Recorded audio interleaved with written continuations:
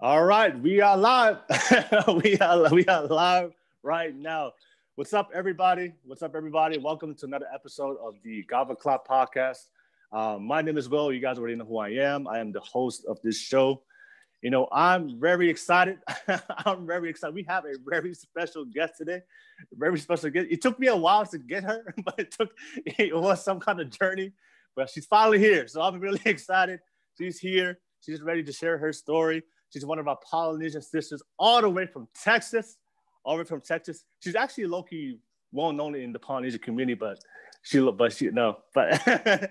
I'll let her introduce herself and let her share her story. And first and foremost, just want to say thank you for the opportunity.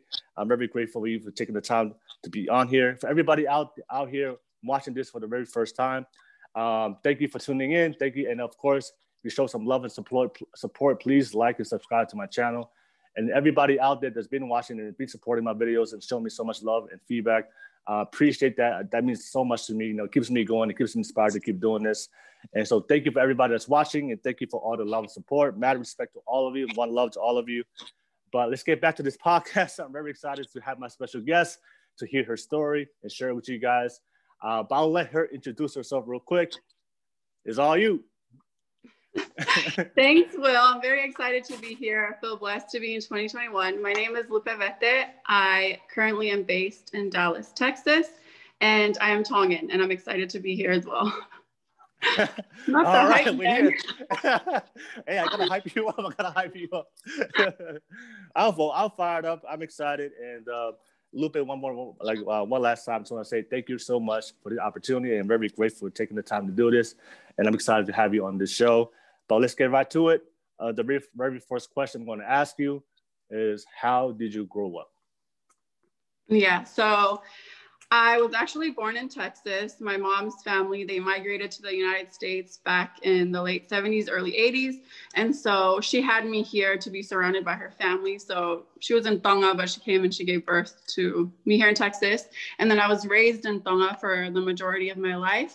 And then around my teen years, we relocated back here to America, and I've been here ever since. So I'm Tongan with a little hint of Bay Arean. That's where I feel it. Hey, Bay Area. Yay. All right.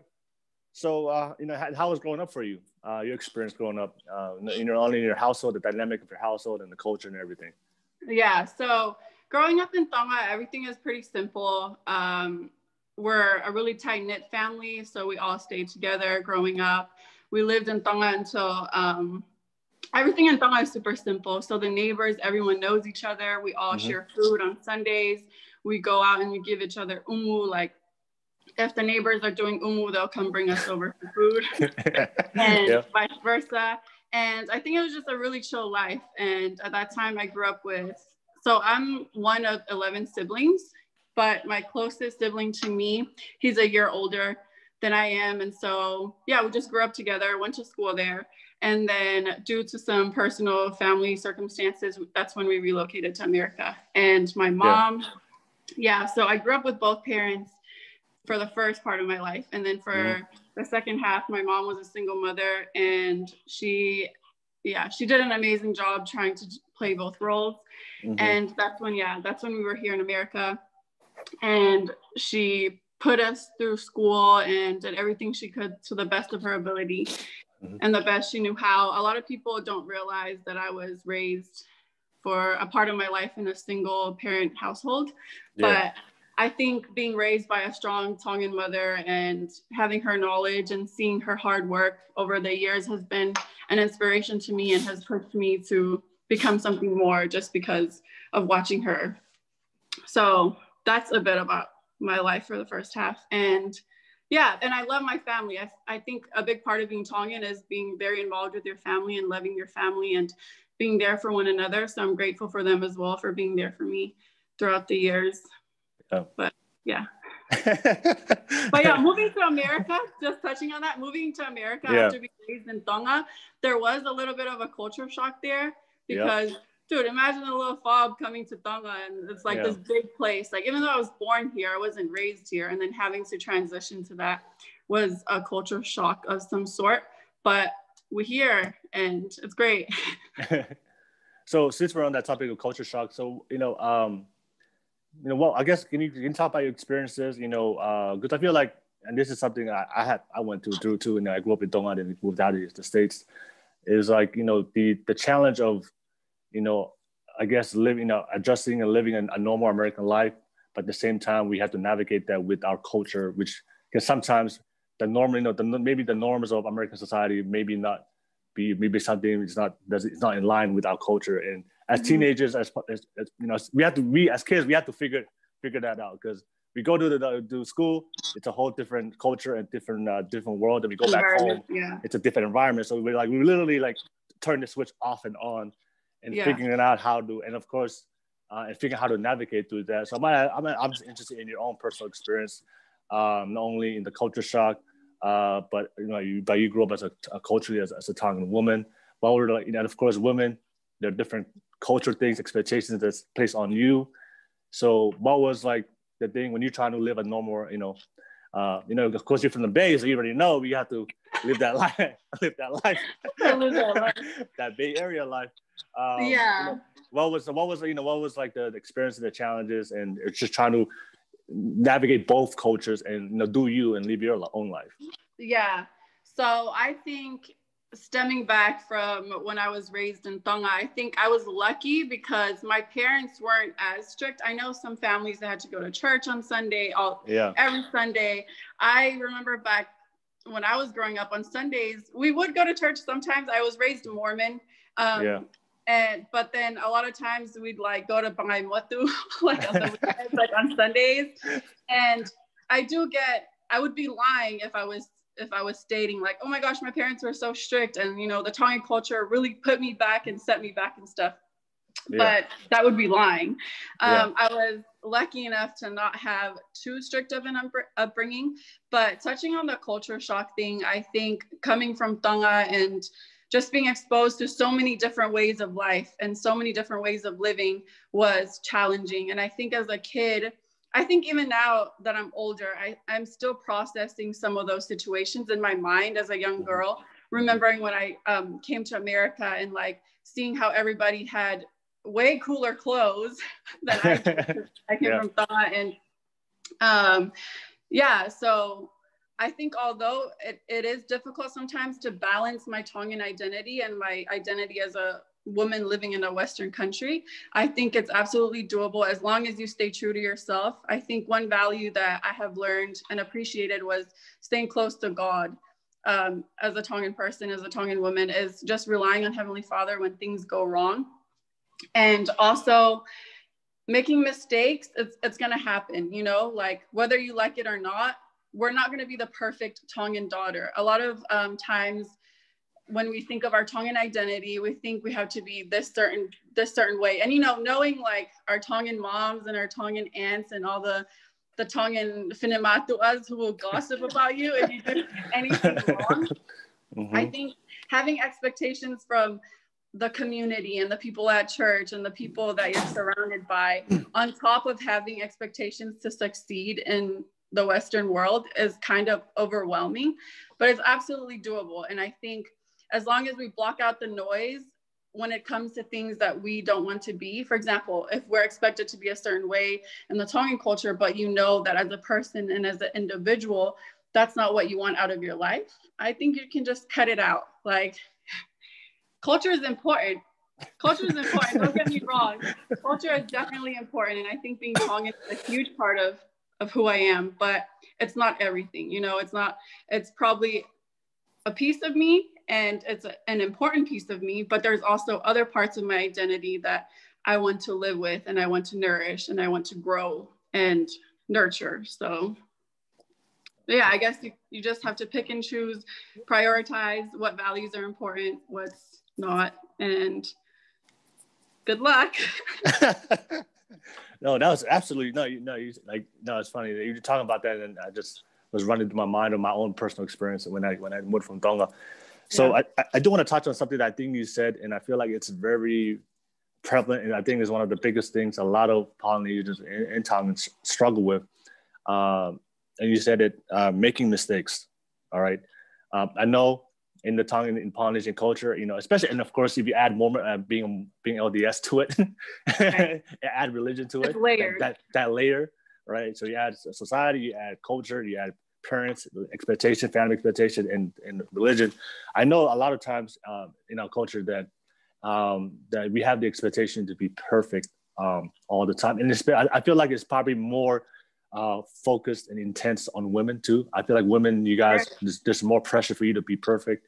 Because one thing I remember I had a podcast and I asked that question, and she said, you know, the hardest thing about being a Tongan woman is you get shamed for everything you do, big or small. That's you can step outside the house and get shamed. Just walking down the street, you just with the wrong seat with the wrong person, you know, you just automatically judged, criticized, and shamed, right? Like the Tongan gossip news goes viral quickly. It's faster than social media. That's so true. It's faster now. Yeah, you're right.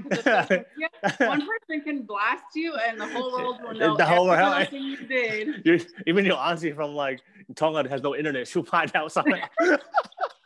They will ta'aki you, dude. They will ta'aki you.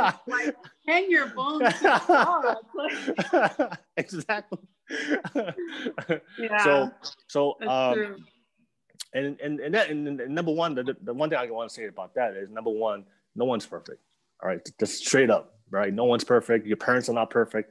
We're not perfect. The world is not perfect. So we need to stop that ideology that we have to perfect, because you know, it's our mistakes is where we grow the most. That's how we grow as human beings. So, but I want to ask you is, you know, I know a lot of people suffered with that, and I had my own friends and family, and I've that just suffered with this, trying to live up to everybody's expectations and falling short. And then they suffer mentally, falling into depression, mental health. Mm-hmm. Can you talk about experiences that, for you, if you don't mind, talk about something that you failed, or maybe you lived a life, you did something for yourself that was important to you for your happiness that your mom or your family disagreed with, and then you just had to do you, knowing that everybody's probably judge or criticize you, but you just felt like this is just who you were. So can you talk about mistakes that you made? Mistakes and me, so people can hear that you made mistakes, but that's part of life. Right. I think my life now is currently, for example, growing up Mormon, I ended up going on a mission, and you returned missionary?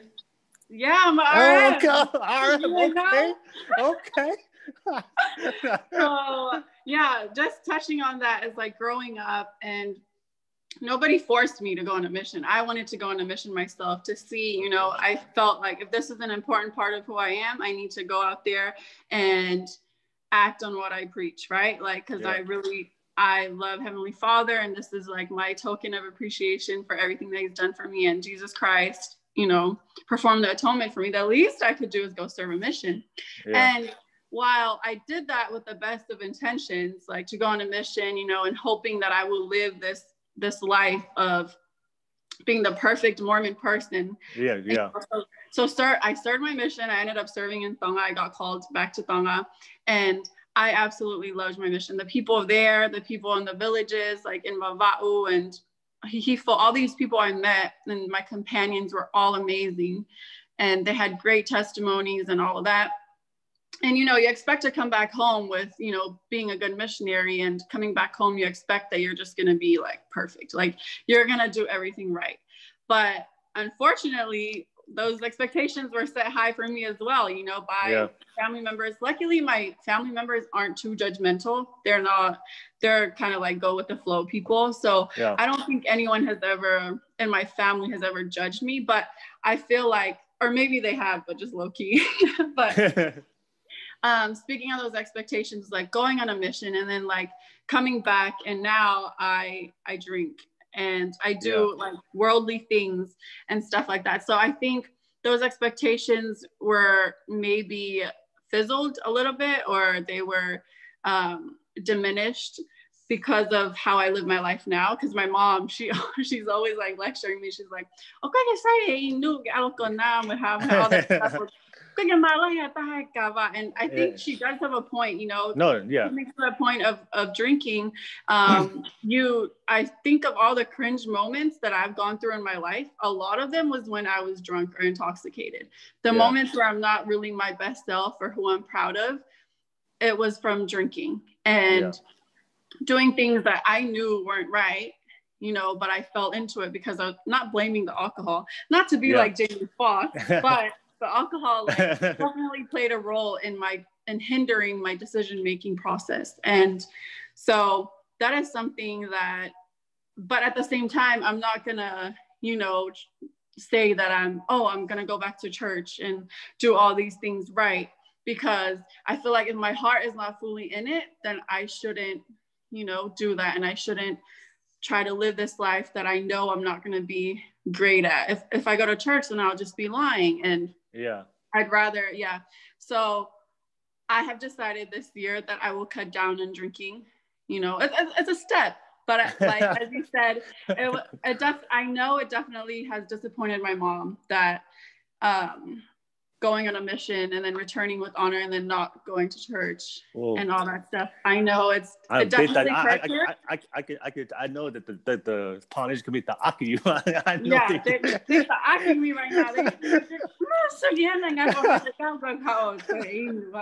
I already know, but it's just like, what can you do about it, you know? Yeah. Like, I know that being a return missionary, I know better and I should do better. But at the same time, like, it's my life. As long as I'm making choices that I'm happy with and I've accepted myself for who I am, forgiven myself for my mistakes, and Heavenly Father still loves me, I think the world is going to be fine. So did you ever, I know you talked about your mom. So like, I'm just interested to hear that when you started to drink, and then you heard, and then you finally, the family members finally found out. All right, how was that experience? Because I'm sure when you first did it was like low key. It was like, right. All right, and now you're right. Dang, you know, I love this podcast. It's like exposing the parts of me that I never told anyone. Oh, I love it. But it's like, I remember I wouldn't even care about other people. It wasn't other people who I was worried about, because trust me, I'm the last person who even cares about what other people think. But who I do care about is what my mom thinks. And anyone who knows, like, my mom and I are super close, but she's the first person to like put me in my place when I'm doing things that she knows I shouldn't be. And I remember I just kind of, I was just drinking, you know, all the time, like at special occasions and events, and mostly when I would be in Tonga, when I would go back there for a break or something. And eventually I just kind of like, I didn't sit her down and tell her. She kind of just saw it happening and heard it from other people saying like, oh, Lupe was at this place and she was drunk. Like, And so that's kind of how she eventually kind of found out about it. And then she never even asked me either. She just it just came about because I just started being more open about it and not pretending like I was sober when I was drunk. And that's how it was. And I do feel that I did hide it from her for a little bit. But then when she eventually found out, I know she was upset. She was upset and disappointed. But at the same time, because she's such a loving mom, she tried to accept it. And even now, she'll still lecture me. But at the same time, it's a lecture with love. And I don't feel like she's judging me. She just wants the best for me. And I'm sure one day we'll get there, but. No, it's all good. It's all good. Yeah. And the one thing I just want to add on to what you said, like, when it comes to drinking, for me, like, I don't see, for me, I mean, I know everybody has their own views, especially if you're Mormon, whatever. But for me, it's like, it's just, if anybody out there, it's all about just everything we have in this world is a tool, right? So we use. So it's all about how we use it.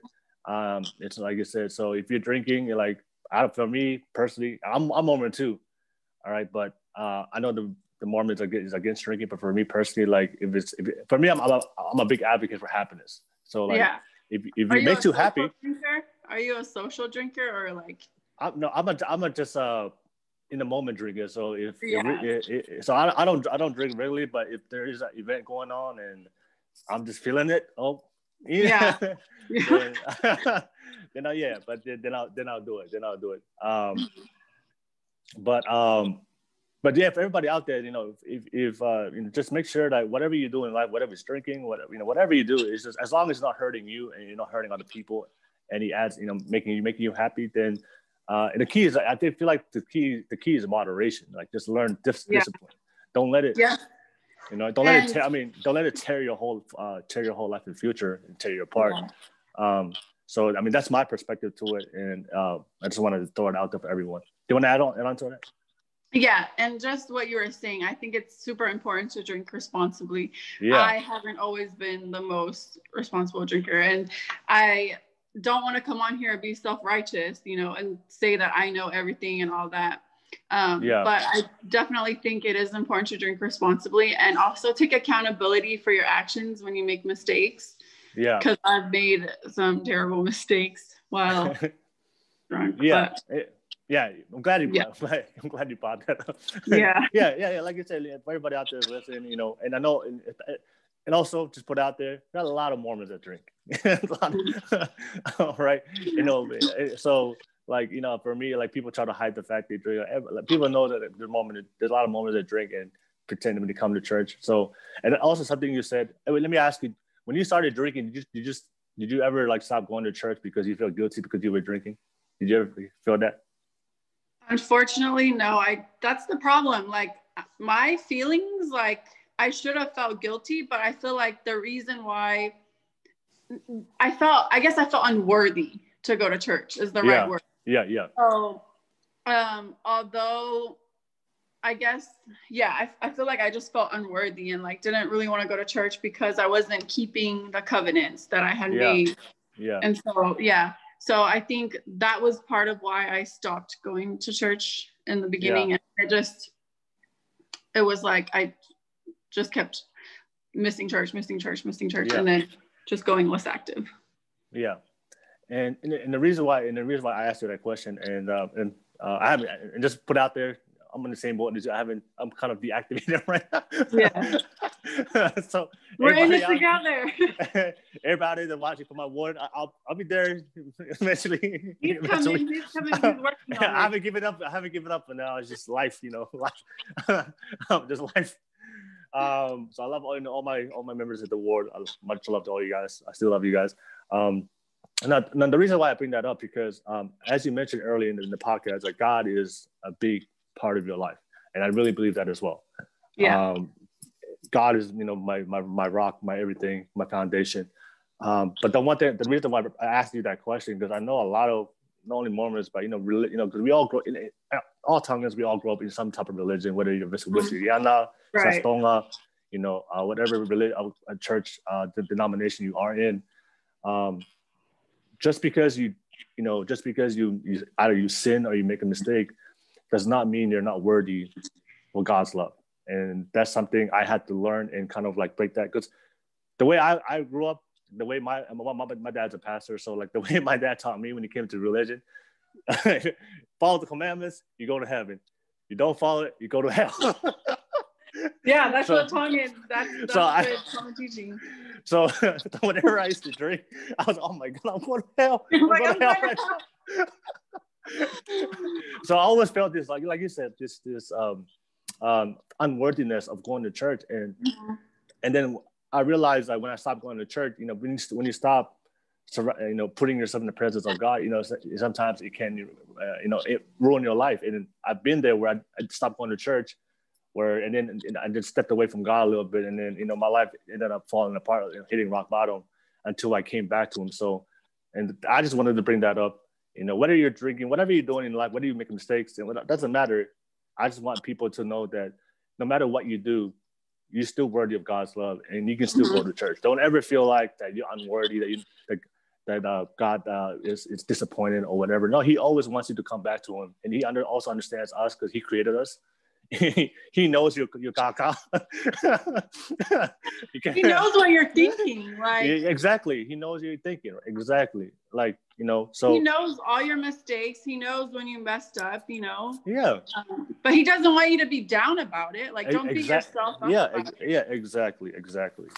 So, and I know sometimes the church, church can be very critical, and you don't want to go to church because everybody's like, you can just tell in their faces that they're judging. Oh, see, drinking, and you're coming back. Right,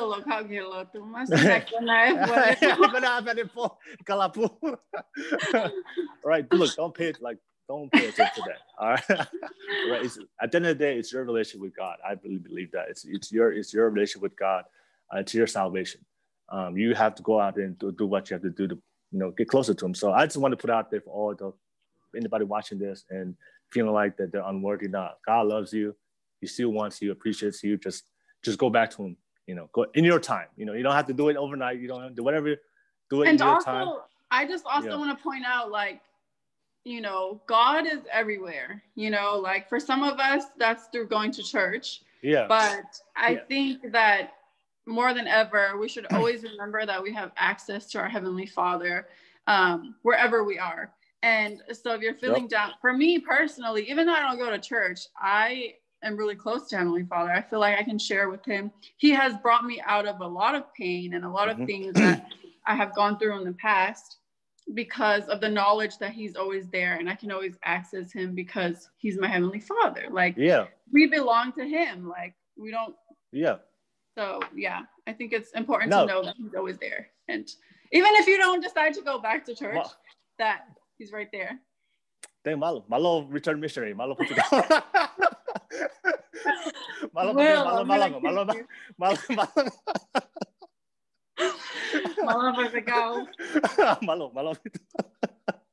No, but no, you hit it on the nail. Like, no, that's absolutely true. Like, if you could go to church, it's not, but like you still have access to it. Like, you can still pray at home. I know I haven't been at church. I'm not gonna lie, I haven't been at church in a long time. But that does not stop me from praying within myself. Like, I have conversation with Him. I'll be driving, and you just start talking to Him. That's how I pray. I don't know if everybody prays different. For me, I talk to Him like he's on my passenger seat. So I just start talking to Him, and that's my way of just keeping that communication with Him, and just making sure that He's still in my life. Even though I'm not perfect, everybody out there, people have that perception. I'm not perfect. I make mistakes all the time. But the reason why I am who I am today, and the reason why things tend to always get better for my life, I know for a fact, is because of Him, and because I try my best every single day just to get back to Him, even though if I do fall a couple of times. So thank you for sharing that. I feel that was a really, really good topic, because I know there's a lot of Polynesians out there that just, they just feel that that burden of trying to live up to the spiritual expectations, and trying to be perfect. And that can kind of put a toll on a lot of people, especially mentally, emotionally, in their lives. But I just really wanted to share that, and thank you for sharing that. Yeah, and I think it's important to point out, like, no matter what you're going through in life, no matter what mistakes you make or what bad decisions you make, it's never too late to rise above it. And of course, dwelling on your past is only going to hinder your progress to the future. So don't let anyone judge you for your past, and let that stop you from accomplishing what you're meant to do. If I stayed here and dwelled on what I did in last year in 2020 all the time, it's only going to, what a party pooper. It's not going to take me anywhere. Like, it's literally just going to take me to a place of sadness and focusing on my mistakes and focusing on what I didn't do well and stuff. So I think it's important to learn from those mistakes and make sure you don't commit the same mistakes ever again, or try avoiding it at least.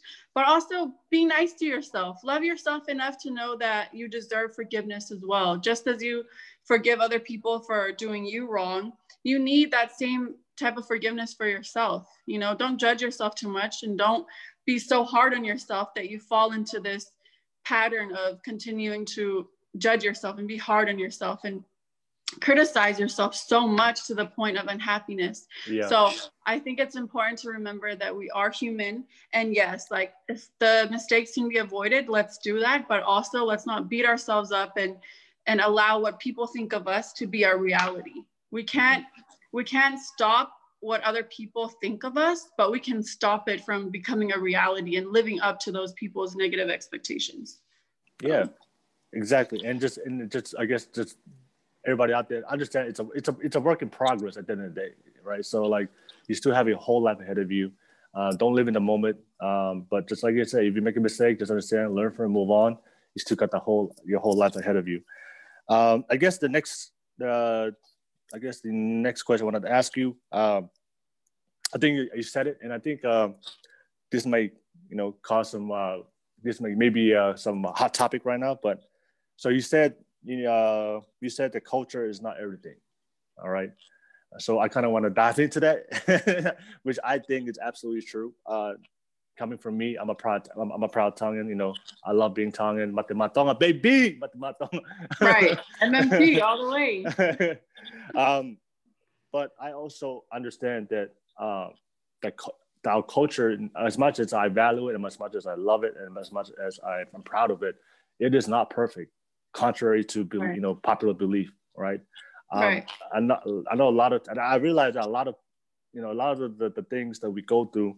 There's a lot of good and positive and healthy things about our culture, but there's a lot of toxic, unhealthy habits, mindsets, ways of thinking, beliefs that our culture hinders us as children to grow in this world.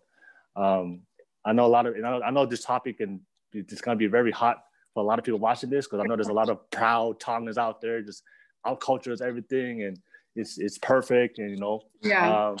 But I do want to talk about that, and can you elaborate on that statement? Culture is not everything, and how that impacted you, and what was your experience growing up, and to be who you are today. Yeah. So I think that's an important and a valid point. I think of our culture as something so beautiful, and like I think of all the traditions that we've upheld for centuries, and being one of the few cultures to honor our fahus and our sisters, loving our sisters. The brothers are always there doing things for the sisters. And I love that. There's so many things that I love about the Tongan culture. But like you said, there are also some toxicity that comes out of it, and it changes the way that our life progresses and the way our life moves. I've seen people getting hammered online for doing things that are out of the norm, or if they messed up a certain way, they are ridiculed and basically ta'akid online because of not living up to the culture. So I do believe that it's important to honor it and to respect it and to be proud of who you are, where you came from, and the traditions we've upheld. But at the same time, stepping back and choosing what's best for you as an individual, and knowing mental health and stuff. For our own mental health and our own sanity, I think it's also important to be selfish sometimes and put ourselves before the cultural expectations. If it means you're going to be depressed and anxious because you're following these cultural traditions, I say you drop it. Like you limit it. Everyone knows we're all, like, anyone who knows us, they know our cultural background. They know that Tongans are great. They know they're good at football. They know that they love their family, and those are all great things. But I think when it stops you from your personal and individual goals, that's when it's harmful. And that's when we are hindering our own progress, because we are letting a cultural norm control our lives. And I was talking to one of my friends the other day who is Tongan as well, and we were discussing the same topic. Sometimes there are Tongan people who are gay, or Tongan people who want to do something that's out of the norm, but it's not accepted by our culture. Or there's Tongan people who want to date, who love people for the skin of their, not for the skin of their color, but for who they are as people. Like they want to date Black people. But let's be honest, in our culture, the older generation, they think that shouldn't be accepted and all that stuff. And I think that's when it becomes toxic. Like, I feel like it's important to accept ourselves and our traditions, but at the same time, not let it control us. It's only a a part of our identity, but so is being gay is part of our identity. So is loving another person from a different culture is part of our identity. And that's important to us as well. So I think it's important to balance it, but don't let it like overtake your entire world. Yep. And so, yeah. And I think for me personally, a lot of times, we touched on this before, being expected to just be this perfect person and, you know, doing things a certain way until you get married and all that. But that would be happening in a perfect world. But because we live in an imperfect one and we're imperfect people, again, we're bound to make decisions that don't align with the cultural values. And it's okay to accept ourselves for that. And yeah, just take what's good for you and what you can handle. For example, I want to talk about like kavengas, for example. If you have like a huge family, you know what kavenga is. You have to chip in money and all that stuff. That's great. I love the concept. It gives us a sense of community and a sense of responsibility to one another. But if that goal is stopping you from feeding your family, or stopping you from buying that house you've always wanted to save up for, or stopping you from paying for bills that you already have, then 100% drop the culture at that time, like, and think about it at a different time when you're more suited to fulfill those responsibilities. Oh, but, yeah, definitely. Yeah, so, you know, if you don't got it, it's okay to say no, y'all. Yeah, it's okay to say no. Like, you have, and sometimes you do have it, but you have other goals to accomplish. Yeah. You can absolutely prioritize yourself first, you know, and do what's best for you. No, I remember, you know, I remember growing up, you know, that was the case, you know, we had to, always take care. Everybody had to chip in. It's funny. I always remember growing up, and you know, when you get your first job and you get paid on payday, you know, for normal people, a payday is a happy day. You know, they got paid.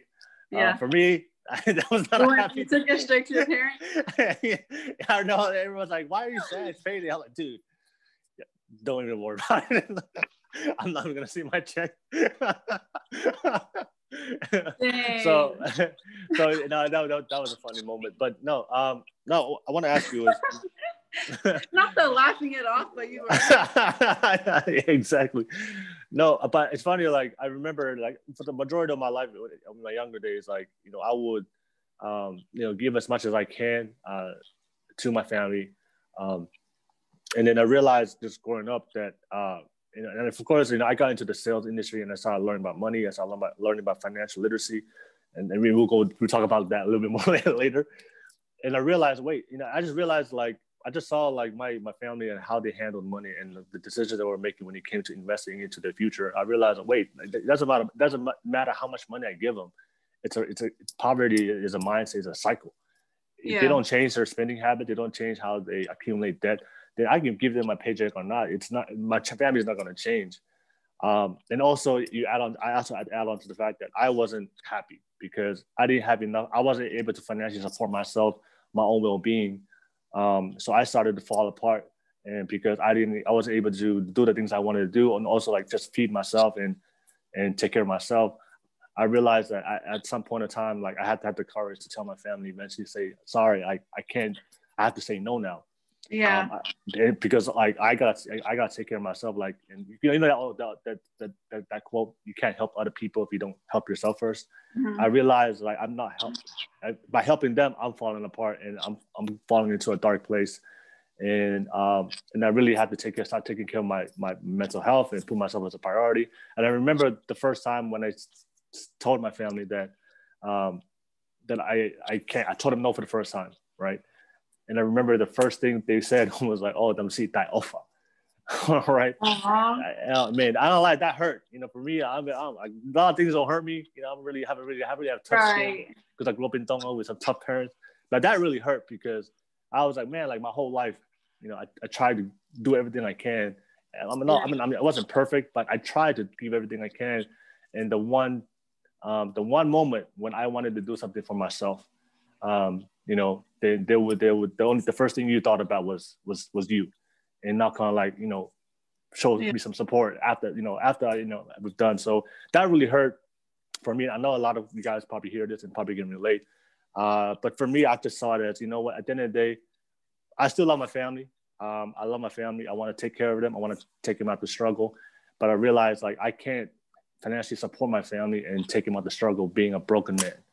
All right. So I want to be, for me, I was like, what's the point of me of like being a son if I'm a broken son? What's the point of me starting a family, having kids one day if I'm a broken father? Because I just can't say no to my family and let my cultural expectations, the toxicity just take over my life. I want to make sure that when I have kids one day, I have a family one day, I want to be able to continually support them from a place of happiness, because I feel like the more happy I am, the more I can give.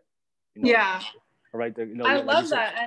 And I'm sure a lot of Tongan men out there can relate to you and your experiences, and just feeling. Also, I think you rose another important concept was like thinking of the future and thinking of our children and thinking of our families and what kind of cycles we need to end, and thinking of the next generation and how much better their lives will be if we take what we've learned from our past and use it to drive them to a better future is important. And like I said, finances is a topic where I truly believe there's a lot of financial illiteracy in our community, and it sets us back so much. But I want to say something that I definitely believe that people need to hear. Because I grew up supporting my parents or what they needed from me, I don't want that for my kids, right? I want to make sure when I have kids one day, I don't want to burden them with my debt, with my financial responsibility that I should handle as a man myself. I want my kids to do what they want to do and live their life, go to college. And sometimes it saddens me sometimes because our culture don't know about financial literacy. They put all their financial burden on their kids. I see kids sacrificing their future, like going to college, taking a scholarship. I have a good friend. He had a scholarship to go play football. He had to deny it. So because his family is not making enough money, so he had to start working, get 2 jobs, so he could support his family and give away that scholarship and the education, right? So I feel like that we have to stop this cycle, and that's the reason why I'm talking about this. Like we have to stop this cycle where we have to because if you can't say no, then you end up like being broken, and you're broke. Then you start a family because you're broke. You're gonna rely on your kids to share that financial responsibility. And I understand you have to do that as a family, but I feel like the purpose of having a parent is to give your kids a better life than you went through. I don't, what I'm saying? So for me, that's why I'm really doing what I'm doing right now, and I'm focusing on myself, and I want to be the best version of myself, because I want to give my kids a better future, and I want them to live their dreams, because we want to elevate the culture. We want to see more Tongans succeed, be doctors, be lawyers, be artists, be singers, whatever we want to do. But the reason why we don't see a lot of Polynesians or Tongans go into these type of occupations, the level of success, is because as soon as they graduate from high school, they have to get 2 jobs and go support the family and just give up everything. And there's so much talent in the Tongan community. Exactly. The amount of talent that I've seen in the Tongan community is immense. Like, I always hear people telling me about their Tongan friends who know how to sing, they know how to play football, they're really smart. And a lot of the Tongans I know personally, they're all really smart. And they are. Yeah, but because they love their parents and they love the culture so much, it's almost to a point where they are not fulfilling or reaching their fullest potential because culture is setting us all back. And it happens to all of us. It's not exactly. even we've all had moments where we had thought sacrifice. We had to forfeit a part of our identity to please the culture or something. So I get it. But we're getting better. So and that's the thing. I just want our culture to do better, and I just want everybody out there, just understand, we have to stop. And I know parents don't want to hit this. We have to stop putting the burden on our children. And I know that's not a popular thing to say, because our family is everything. But I feel like if we want to have a better future, as not only as a people, as a culture, but for our kids, then we have to allow our kids to grow, and we have to allow our kids to elevate themselves. But they can't elevate themselves if they're always burdened by, especially when it comes to finances, right? So I just want to talk about that. I just want to throw that topic, and I know, please don't hate me, but it's real. I just that's one of the saddest things, like you said, to see is when I see a talented Tongan, when I see a very talented Polynesian, and I'm like, oh my God, they have so much talent, but then they're restricted by, because they have to give that up so they can take care of their family. And I understand that. I'm not saying don't take your family, but we just got to figure out a better solution than what we've known, what we've been doing so far. That's all I'm saying. Right. Also, like hitting on finance, I just want to encourage everyone out there to get your finances in order. Like, check your credit scores, do all that, and like just sort it out now. Like, if you're watching this, I feel like it's super important to do that right now. And you better. Yeah. And also if you, I've seen this happen, and I'm gonna speak to this too, and I know this is gonna be, we're talking I want to right now. I'm gonna just be right direct. If you have kids, right, and then you and your kids are working to pitch into the family, but as a parent you're not taking care of your finances and you're getting to debt, you're wasting money. You gotta do better. You gotta do better, and your kids have no idea what you're doing. I've seen that happen all the time, where the kids are working hard, but the parents are just not doing exposing. You're just spending the kalapu and Kava and wasting the money, and then the kids out here grinding and working for them. Oh my God, I've seen that so many times. So like, if you're that parent, please, like, you gotta do better and have some sympathy to your kids. Like, they're working, going to give you their full paycheck, and you're not doing anything with it to better the situation. All right, but nevertheless, I digress. I digress. It's like in progress. But anyway, just my little malanga. That was my little malanga session right there. Just speaking some facts to something I see all the time. So you know who you guys are. Do better, please. So we're still in the topic of cultures, not everything. So I know you talked about it, but you were more kind of vague. General was really, really general. So I want to ask you specifics, like, what are things in our culture do you see, but also that's really particular to you as a Tongan woman, whether it's a tradition, whatever. You mentioned one, kavenga, that was one that could be toxic.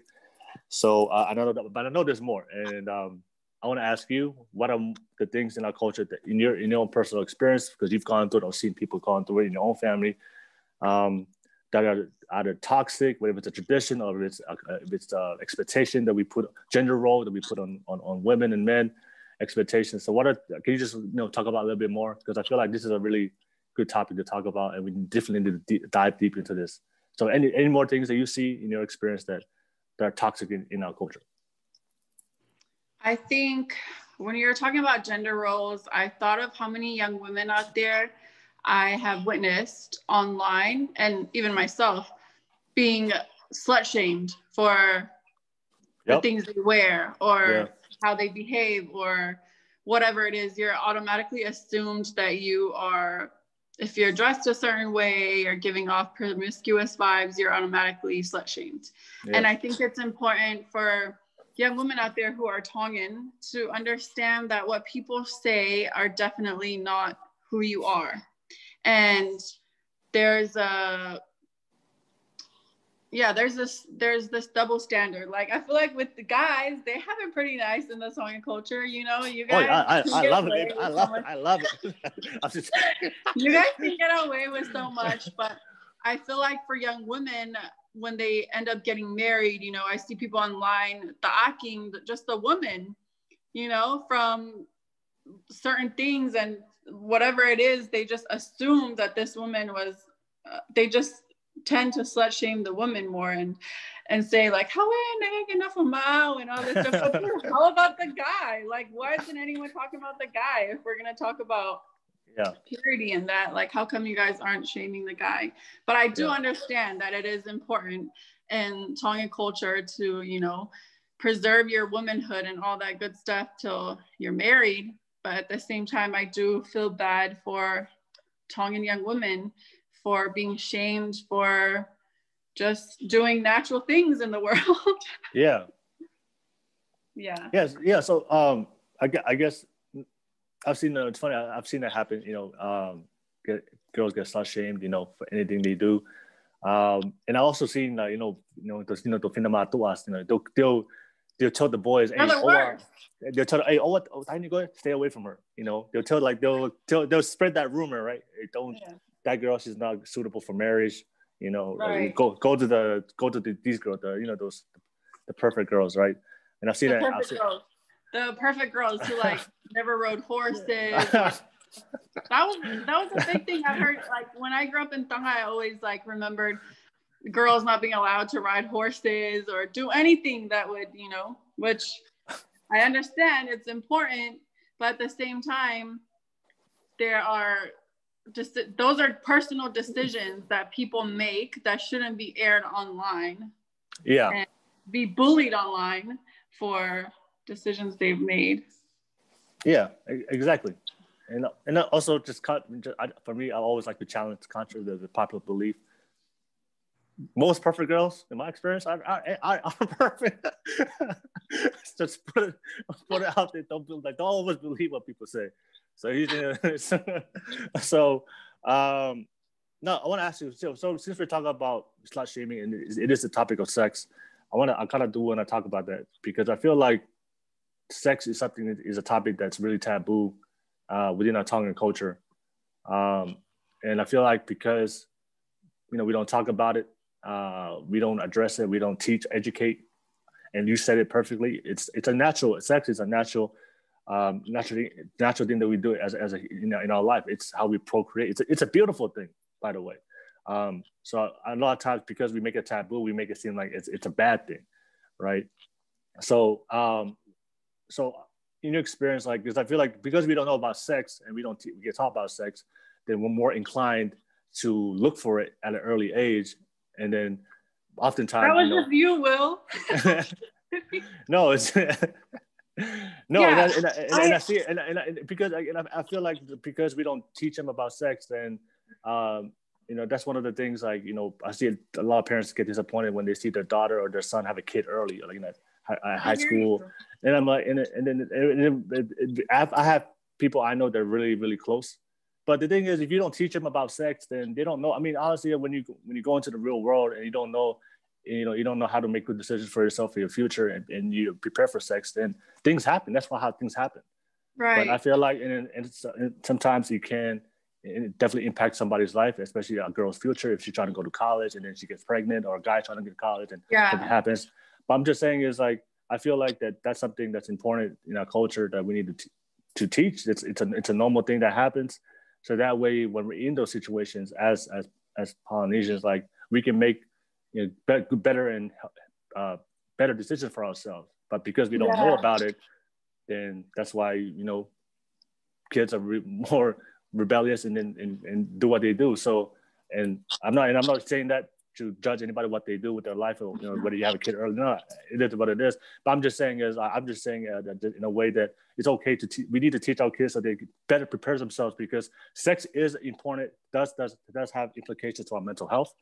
Right. Yes, because if you don't if your partner is toxic and you have issues with the relationship and you don't prepare from sex, then that can definitely put a toll on your health and your mental health. So we need to prepare ourselves so we can make better decisions to finding more healthy partners, somebody that loves you for who you are and don't want to use your body and just want to use you and throw you away, right? And that's why I see a lot of single moms rising in our Polynesian community. All these women and men having kids and they're left to deal with that baby alone. But I'm just saying it's I just want. But can you talk about that? I just want to say, I just wanted to go into that topic. But I think it's absolutely important what you're saying. I was just thinking when you were talking about that, I thought of my older sister. She's been teaching her boys are probably 12 and 13, about to be teenagers.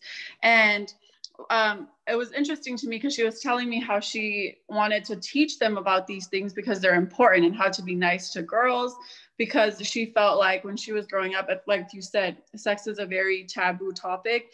When even you asking me right now, I'm kind of like, oh my God, like, that is taboo.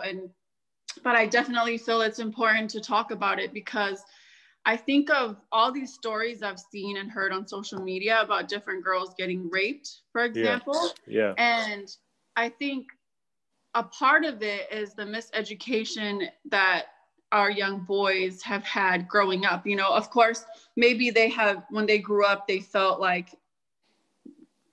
things within their bodies, but they just didn't want to act on it. They suppressed all these things. This idea of suppression and suppressing our real feelings and what we want to do, it ends up becoming toxic, and we end up releasing it in ways that shouldn't have been released later in life. So touching on what you said, I think it's absolutely important to talk to young women and young men. It all starts at home.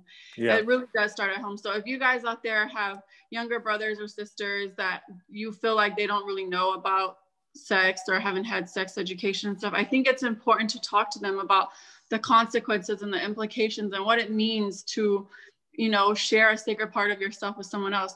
And I do think that in our culture, it's really cool that we save that sacred part of ourselves for marriage and all that stuff, It's a beautiful thing. But at the same time, it's important to talk about it and educate our children about whether it's safe sex practices, STDs, it's terrible that they have to go out in the real world and then find out for themselves what it is, and somebody ends up getting pregnant.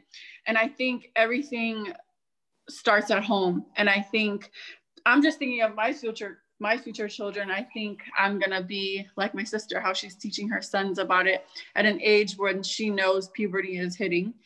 And I think podcasts like this raise awareness on some of these issues that need to be addressed in our homes and what we need to be teaching our kids. But I basically agree with you that educating Tongan kids about sex at the right age can prevent a lot of harm and a lot of things from stopping their future from progressing, like getting someone pregnant and all that stuff can really be prevented at home if you're teaching your kids about everything, and just telling them that they can share anything with you, being that person who is always there for your children and not scaring them to not talking to you about things like that. So exactly.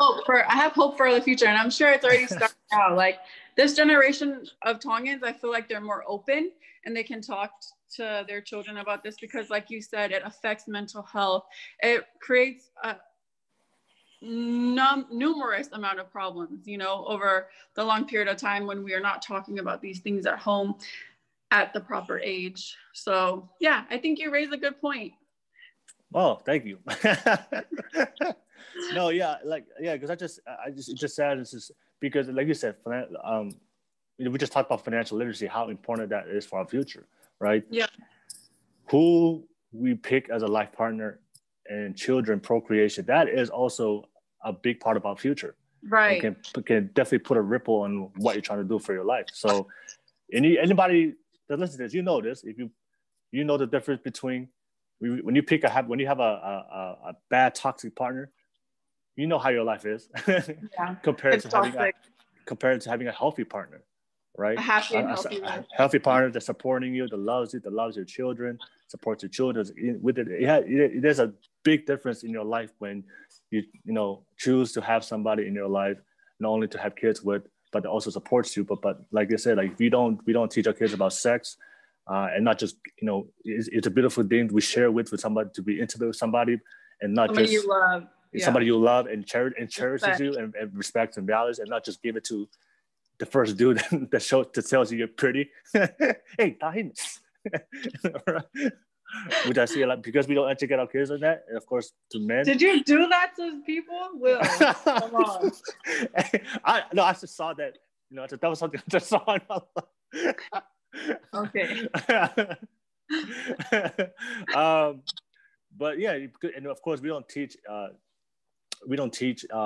men about safe sex or having sex, then we just letting these men run around having babies and not taking responsibility for these kids, baby daddies, and leaving out these moms for single moms. Like, we need to teach our kids, hey, if I'm gonna have a son one day, I'm gonna let them know, hey, if you're gonna choose to have sex with somebody, make sure you're ready for that responsibility.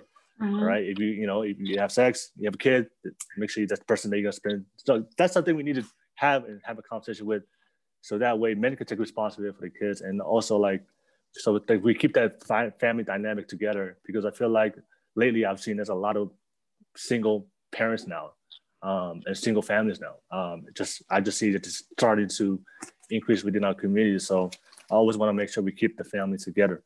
So I know we talked about financial literacy, Kavengas. We talked about. Wait, touching on what you were talking about, go ahead. I remembered reading something and also talking to one of my friends who worked in Utah in the health department about STDs. And I was talking about how I was saying, I was like, oh, in the Polynesian community, the rates are probably low because, like, they're pretty responsible in my mind, because I'm like, that's what I've grown up to believe and stuff. And she was like, actually, no, the highest rates of STDs and stuff are in the Polynesian community because there's the lack of education about it. And the lack of knowledge. So they end up not realizing the signs and symptoms of it because they haven't been taught it at home, or, their healthcare providers just failed to teach them about that. And again, just like financial literacy, I think sexual emotional literacy is also something that we should focus in on our homes, in our homes, and teach our children. And just make sure that they know about everything that is out there in the world, and then leave it to them to make their decisions. But my mom always says, I teach you everything about the world, and then it's your choice to make whatever decisions it is you make, but I'm already telling you about the good and the bad. And so, I just wanted to put that out there, because I think a lot of times we are not educated enough about these really real life topics that will affect us, as we're growing up. And it's important for anyone else who's watching to know these things. Yeah. It's like perfect. Yeah, like protect yourself, and I guess the best thing I could just say to anybody out there, make good decisions. And also, I guess because you shared something you read, I think I want to share something that one of my friends shared with me. Like, I'm a really big believer in energy, right? So when you have sex with somebody, you're sharing your energy with somebody else. And I'm a really big believer that if you share, if you have sex with somebody that has very toxic energy, that comes into your life. And then I feel like that's and if you keep doing that, if you don't choose healthy partners, then you attract a lot of negative energy into your life. So, please just make sure you just choose some, make good decisions for your life partners and give it to somebody that's worth it, honestly. So we're going to, I know you're very big on mindset. I know you're very big on that. And I know we talked about earlier in the podcast, you said that, you're a whole different person. your mindset is totally different from everybody, which I love about you, by the way. Thanks. So can you talk about mindset, and especially when it comes to cultural mindset, the things we teach our kids mentally, and beliefs, value systems that often hinders them from their growth, and that does a disservice for them as far as like elevating their life? Because I know, I'll give you one example. One thing I grew up. I remember when I used to grow up, and I know I talked about it in my last podcast with Eli Matangi, watching this. Shout out to you. I was taught that to be grateful, humble, to be grateful for what you have. I remember growing up. I told you my dad was a pastor, so he always told me that, hey, over the just and I grew up with that. Yeah, yeah. I hope, yeah. That's a big one. All right, so I used to grow up thinking be grateful for what I had, but that developed into a mindset where I was I was afraid to ask for more or for something that I wanted. That if I wanted some more, if I wanted more out of life, if I wanted more out of a job, to ask for a salary, an increase that I feel like I deserve, I will always struggle with that. I will never ask for more. I would just set whatever people gave me. I just appreciated that and just settle for that. I will never ask for what I'm worth, and what I deserve, even though I know I deserve and I do believe I'm worth more. So I used to struggle with that, especially when it came to the workplace, where I felt like that I was, promotion came up, and I felt like within myself that I was qualified for it, but I just was afraid to ask for it, and or go and challenge myself and put myself in those positions, in those roles. But it wasn't until I had mentors and they changed my mindset. It's okay to be grateful, and that's a very great human value and quality to have as a character. But on your mindset, you got to go out there and attack and get what you deserve in this world. If you want to, go get it. So when that shifted, when he shifted that mentality, I wasn't afraid. I went in attack mode, and it just went hard. I went for everything I wanted to do for my life, and that's why that's why I'm doing what I'm doing right now.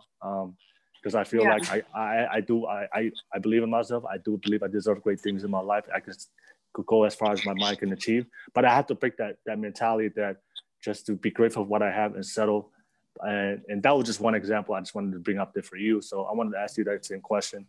In your experience in your life, what are the cultural mindsets that you went through, you experienced, that we kind of hinders us from our growth? Right. Yeah. I think just growing up and seeing my family on both sides being super hardworking, and thinking of, I've noticed this more in America. A lot of people, they kind of make excuses. They because society has this so we live in a racist society, and we live in a society where things aren't really in our favor, is how people always, they always talk about how the system doesn't work for us and all that. You know what? If you're going to just be stuck with that mindset and you think that things should be handed out to you, then you're going to be stuck. But if you shift your mindset and you change your mindset to say, hey, America, it's not perfect. It's not a perfect nation, but there are so many opportunities here for me to grow. And there are so many opportunities here for me to make something out of myself and become whoever I want to be, then, your mindset has shifted and the results will be different. And I think a lot of times our enemies aren't really people. They're more feelings and fear. Like, I feel like fear is a lot of times it's our enemy, and we try our best to make excuses because it justifies why we're lazy or why we're not going out there and making use of our opportunities. And sometimes I hear a lot of people saying, like, the culture, I get it. The culture, there are certain things that sets us back, but to a certain extent, at some point, if you're not progressing because of your culture, at that point, you're just not loving yourself enough to break out of that, or take responsibility for your life. Take responsibility and just take accountability and become whoever you want to be. And I think, that's why mindset is so important, because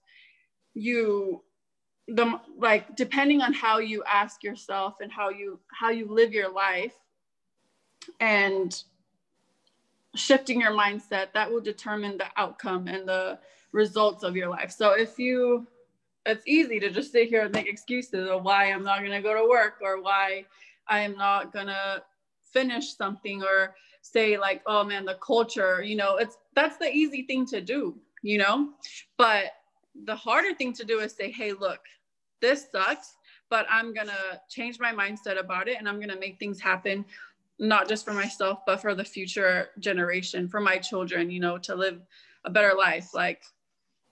So that's why I think mindset is important.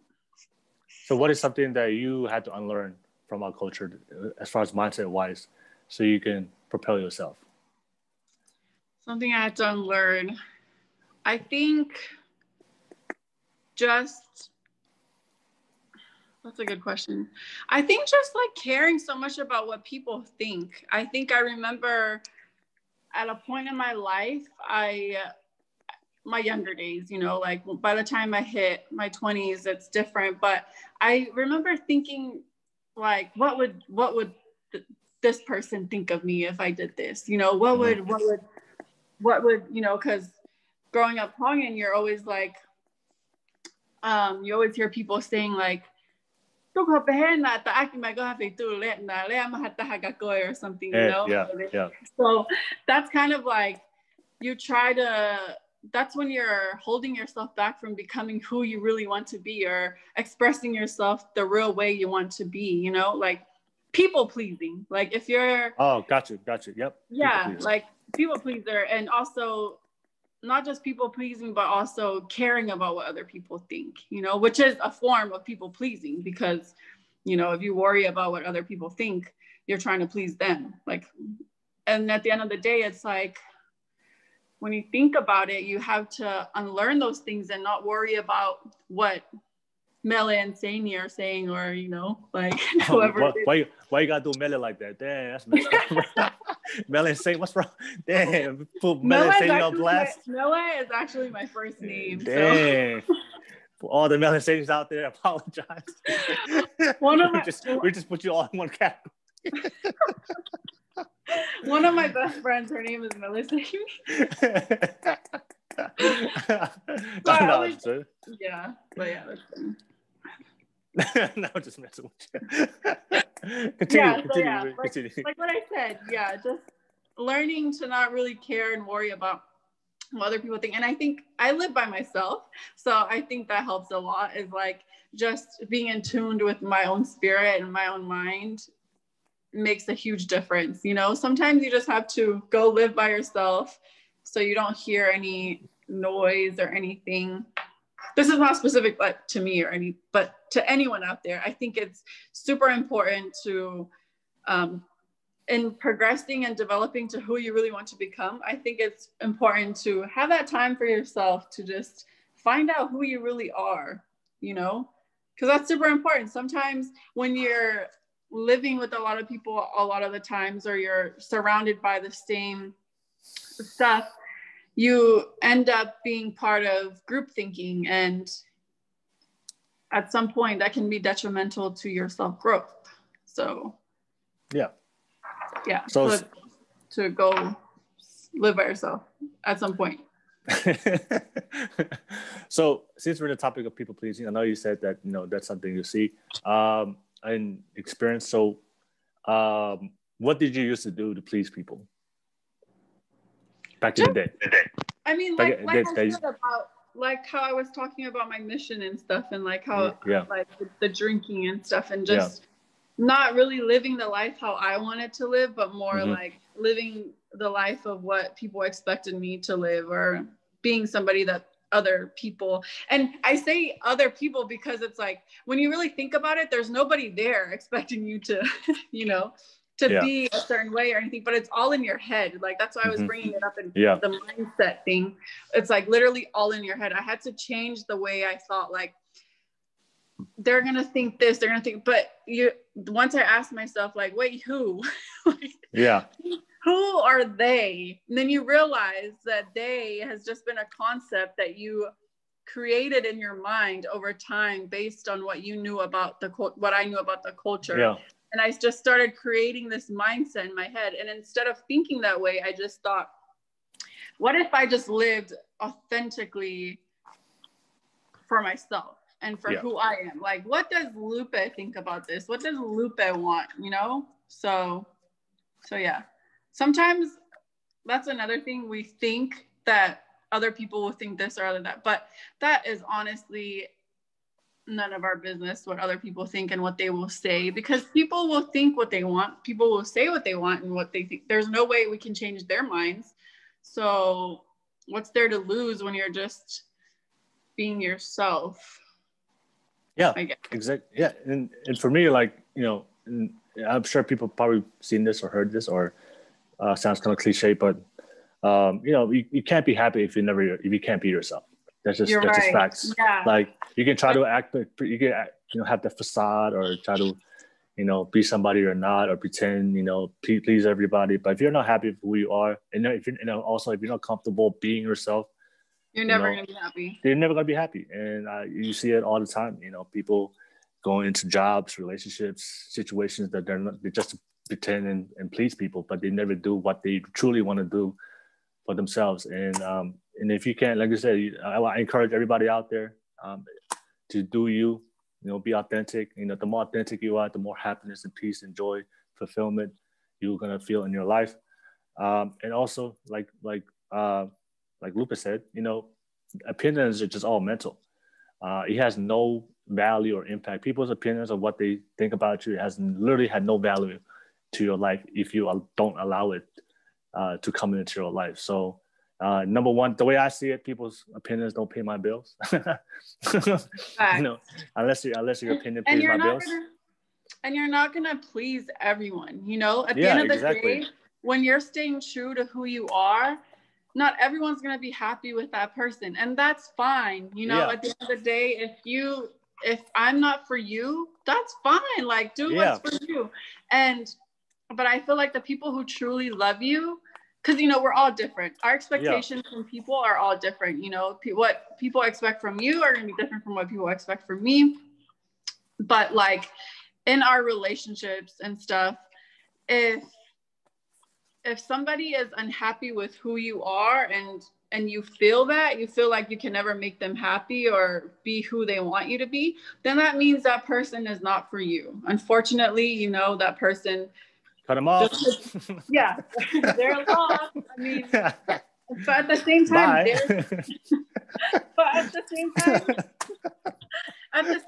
they're gain too, because what if that person, you were just not helping that person's life, you were just not adding anything to, and I think that's also an important thing that I've come to realize is that we as people, we have toxic traits too, that it may be toxic to one person and they don't like it, but to somebody else, they might love that trait and they might need that trait in their lives, So what I'm saying is sometimes we have toxic traits too. And when people walk out of our lives, that's okay. They had every reason to. We were toxic to them.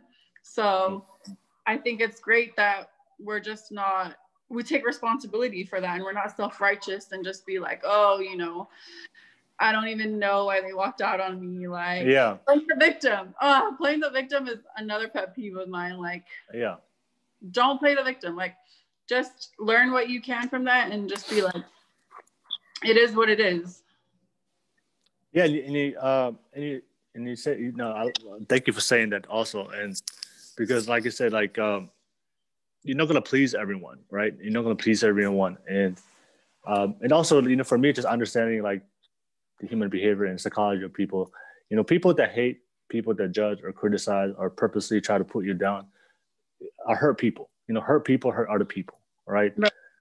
Because most people are unhappy, they find validation in putting other people down so they can feel better about their own miserable life. that's just facts, right?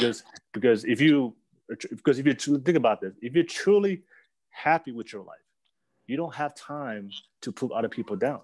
Right. It's not, and that goes against your normal human character because you're happy. Like when you're in a happy place, you don't want to even do anything or even entertain any negative energy.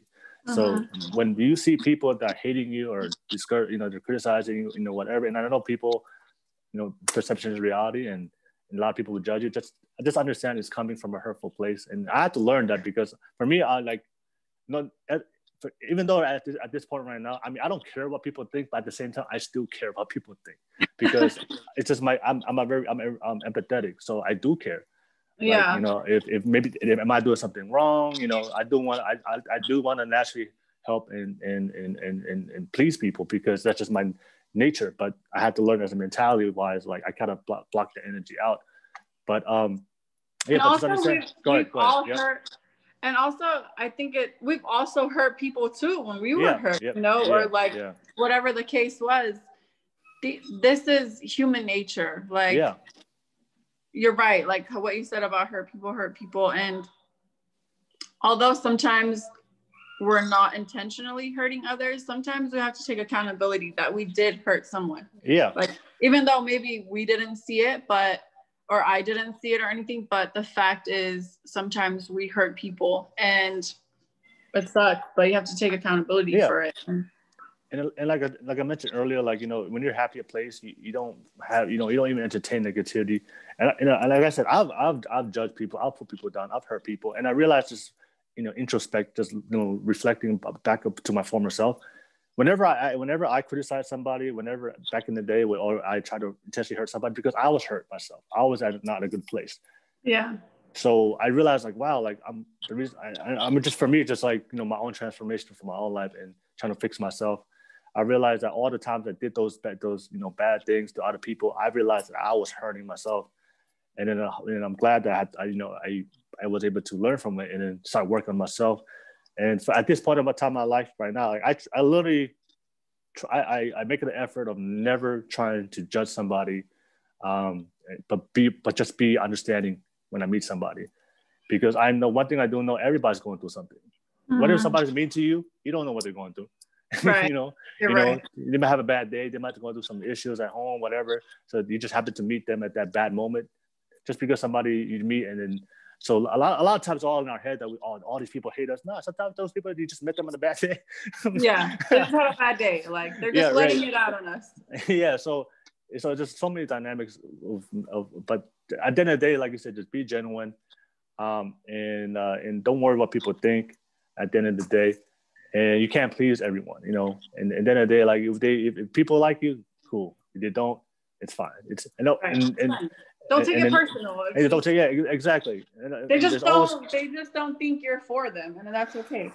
Yeah, and never ever feel like that you're not enough because people don't accept you, and people don't value you or don't say good things about you. You know who you are at the end of the day, and God knows what you're doing and the type of person you are. So just make sure to do you. So, you know, to do you and be yourself. I do want to. I guess it's a fun question I want to ask you. Ready? I'll be ready for this question. So I'm sure there's a lot of criticism and hate that you've gone through in your life, and I'm sure there's this perception that people have of you. All right. I'm interested to hear based on what you've heard. What do people think of Lupe? And I'm just interested to hear. Random people? No, just because everybody hears the criticism. You know, we all hear it. So I'm just interested to hear what's like the narrative, the negative narrative people have about you, or they hear the criticism, the judgments that people think about you. That's totally opposite of who you are. What specifically are you talking about? Like like I'm sure you've heard criticism from people, right? Just in general. Just in general, right? So can you just share what you heard so far of what people say about you? That's totally opposite. It's not even close to the person you are today. So I'm just interested to talk about that. So what do people think? So what do you hear? What do people think about you? And kind of share to people right now, like that is not you, and it's totally opposite. Because right. A lot of people have said that I'm petty. That's a common one that I've seen. Like, people are saying like petty. Like a lot of times I hear that some people, when they send me messages from whether it's just random fake pages or whatever, I get that word a lot, petty. And I feel like for me, I mean, maybe I do seem petty. Who knows? You know, that's what other people. Not that, no, that was just my natural. I know, I'm just kidding. I'm just joking. But yeah, I think petty is one. And although, you know, I can see why people may think that, but to me, that is totally off from who I am as a person. I think if people knew who I was, they would know that I stay to myself a lot. I'm kind of a hermit. Like I'm always by myself most of the time. If I'm hanging out with anyone, it's just like my family. And petty, I hear a lot. What else? I know there's more. I know, bring them out. I know there's more. I think selfish. I've heard somebody say selfish. There are so many. Like I had somebody message me and ask me if I was an escort, like if that's what I did for a living. Well, a few messages actually. An escort. Yeah, which is just totally far from, and I know there's totally more, but that's the few that I've actually read. Like sometimes I just totally don't even read anything. Mm-hmm. But the few that have really stuck out to me were that, yeah, the petty, selfish, an escort. It's just totally not true. Like you said, which one would be farthest from the truth? Like, I'm not an escort. Yeah. So good to hear. It's good to hear. No, that was just some fun right there, because it was, for me, it's always interesting to see, like, you know, I see people and everybody, you know, there's always, for me, I'm never that type of person when people say, hey, don't talk to this person because they're just, for me, I don't even care what, if you tell me, I'll find out for myself. I'm that type of person that I don't care what you tell me about this person, whether or not it's a close family member. I want to get my own experience and my own perspective and my own judgment. So I've heard that. Sometimes I go to events, parties, or something, get together, and then. How about you? What do they say about you that you heard? What they say about me? I think it's I'm too. I think a lot of people think like I'm too. Like the same thing, too like you said, the selfish. Like because for me, like I'm at this point in my life, I'm just doing me. Like, I barely talk to my family because I'm just there's a lot of things I'm trying to do for my career right now, for my life. Okay. Yeah. For me, when I'm focused, when I dive into something, it's tunnel vision.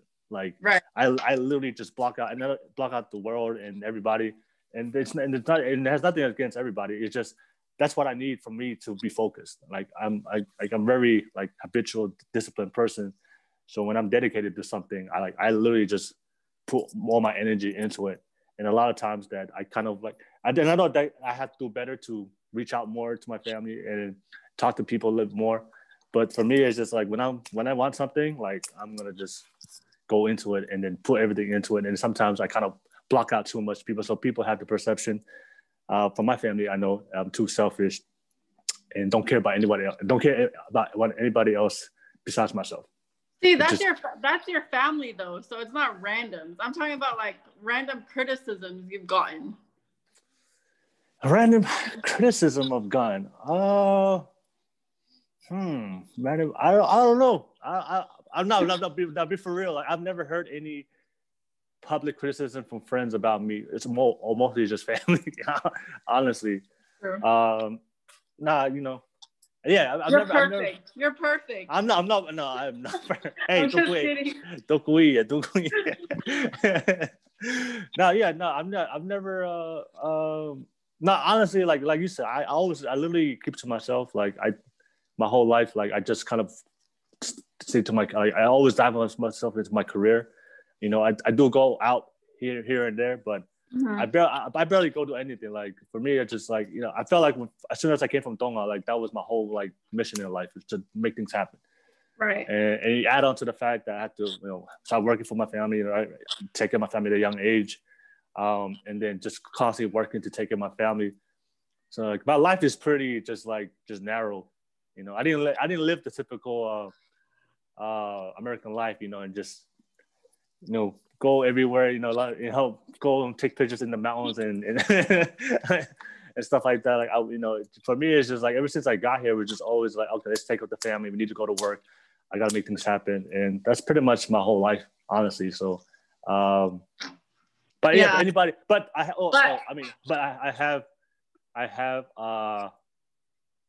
you know, I have hurt people and you know, I'm not, and made mistakes on some people.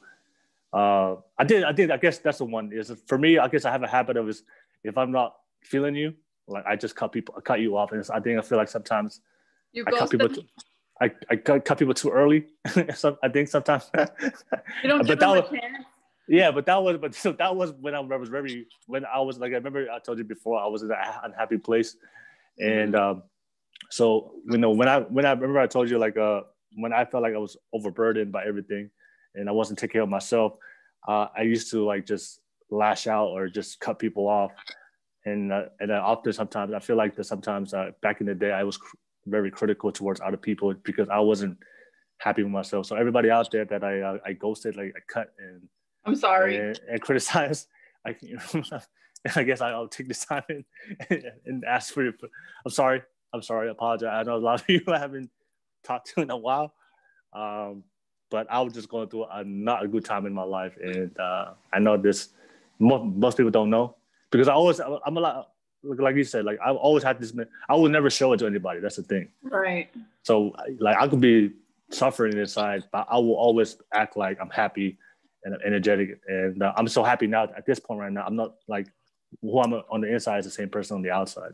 But back then it was just I was just playing this facade, and then when I felt too much, I just kind of push people away. So, but yeah, that was a good question. Like, yeah, that's important that you say that because I was thinking of how lately I've been thinking of how I kind of want to go try out therapy. Just because I've heard really good things about therapy and how there are certain things that happened to us in our childhood, certain trauma and stuff that maybe we didn't fully process, or we saw things that we thought were normal but weren't actually normal. And going to therapy has helped a lot of people. And even if you think like, oh no, I don't need therapy and all that stuff, but I was looking into it and I think I might try it out. I'll get back to you and let you know how it goes. But I've heard good things about therapy, just unpacking trauma that you didn't even know you had. So maybe, yeah.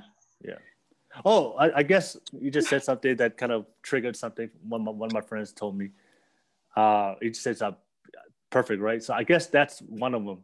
I have heard one of my friends have told me that a lot of people think that I'm just like perfect dude or whatever, and then a lot of times like I guess people feel they don't want to approach me because they feel like they think that I might think less of them or something because I'm just because how I live my life and how I am. People have the perception of like, oh, I guess I'm on a higher level than everybody to make it feel like they're not good enough to approach me. I hit it, whatever. I think I've heard that one before. I know what you mean. Yeah, like yeah. So like they think, I know what I'm doing for my life is opposite of the culture and all totally out the norm of what I'm trying to do. And I know I'm really focused. I'm a driven individual, and so like a lot of people, especially I've had my friends who tell me, a lot of people think like, oh yeah, you're this whole nother level, and then they feel like that I won't even give the time of day. Like they don't want to approach it because they feel like I wouldn't even give them the time of day to talk to them because like people feel like they're beneath me or something. You need to change that. No. Thank you. I need therapy. That's not who you are. That's not who you are. It's just people's perceptions of someone can be distorted based on what they've seen or what they've heard. Yeah, exactly. So, but yeah, I think it's normal for all of us to hear things about ourselves that's totally like false and not true. But then again, it's not even our responsibility to clear it up or pay attention to it. So yeah, I tell people all the time. Look, I guess we all have versions of ourselves. I do have a professional version of myself, but when I'm home, I'm just a fob. Yeah, I'm an islander. I'm just a straight islander. I'm a straight islander. I still dress like islanders when I'm in my comfortable clothes. But like that's just like that old saying: you take the man at the island, but you can't take the island at the man. So yeah, I guess that's the perception out there. So yeah, that was actually a good topic we talked. I do want to talk about something I think you said about out of the norm. Doing things out of the norm. I know in our society, in our society, the culture, sometimes when people do something out of the norm, and you said it, perception. People have the perception, they distort it, and they have the judgment and criticism. So, for me, one thing I always love is I love seeing Polynesians do well. When I see Polynesians doing trying new things, elevating themselves, succeeding, going into industries that are not dominated by our ethnicity, that's totally they're the first person to go into. That excites me. I always like to see people, our own culture, our own ethnicity, succeed in life. And because I feel like we need more of that. Like I would love, as a kid, I would love to grow up, or my kids grow up one day, to see like Tongan doctors, see a Tongan senator, or see a Tongan, lawyer, just all these professions that business entrepreneurs, business people, social media influencers. So that way they give them confidence of what they want to do for their life. But so whenever I see somebody doing really well, I always want to support them and anything I can do. But I know a lot of times when people do that, especially people like to criticize and shut them down or put them down, especially in our culture. So I want to ask you is when it comes to the out of the norm, what are the things that you do that's considered out of the norm, but in our culture, but for you feel like it's who you are and it's something that you want to do for your life that makes you happy. So if you want to talk about that. Yeah, I don't really want to touch on my long-term goals because I feel like goals are super sacred to me. Yeah. And like Yeah, there are that's things fine. that I would just manifest in my diary or in my journal. But for example, I was thinking today of, for example, finance. Like we already talked about it earlier, but that's like the fields that I feel like I'm super passionate about. And I see a lot of people who come in, or like, for example, for work, sometimes they're seeking people to manage their like wealth management or wealth consultation and stuff regarding their assets and stuff. And it makes me think and reflect on Tongans and how much better we could be about creating wealth for our future generations. So that way they don't have to, for example, the stuff that you talked about that you had to go through when you had to give away your first paycheck and stuff like that. I think if we think of like other cultures, sometimes they have their kids, when they're born, they already have bank accounts opened for them or like saved for them for their trust or something like that. And I think just getting into finance and that, I think it's really important for Tongans, like that's out of the norm to really think about financial literacy that we've already talked about. But I think America is such a great country and there's so many opportunities, like economic opportunities and economic freedom that we need to take advantage of.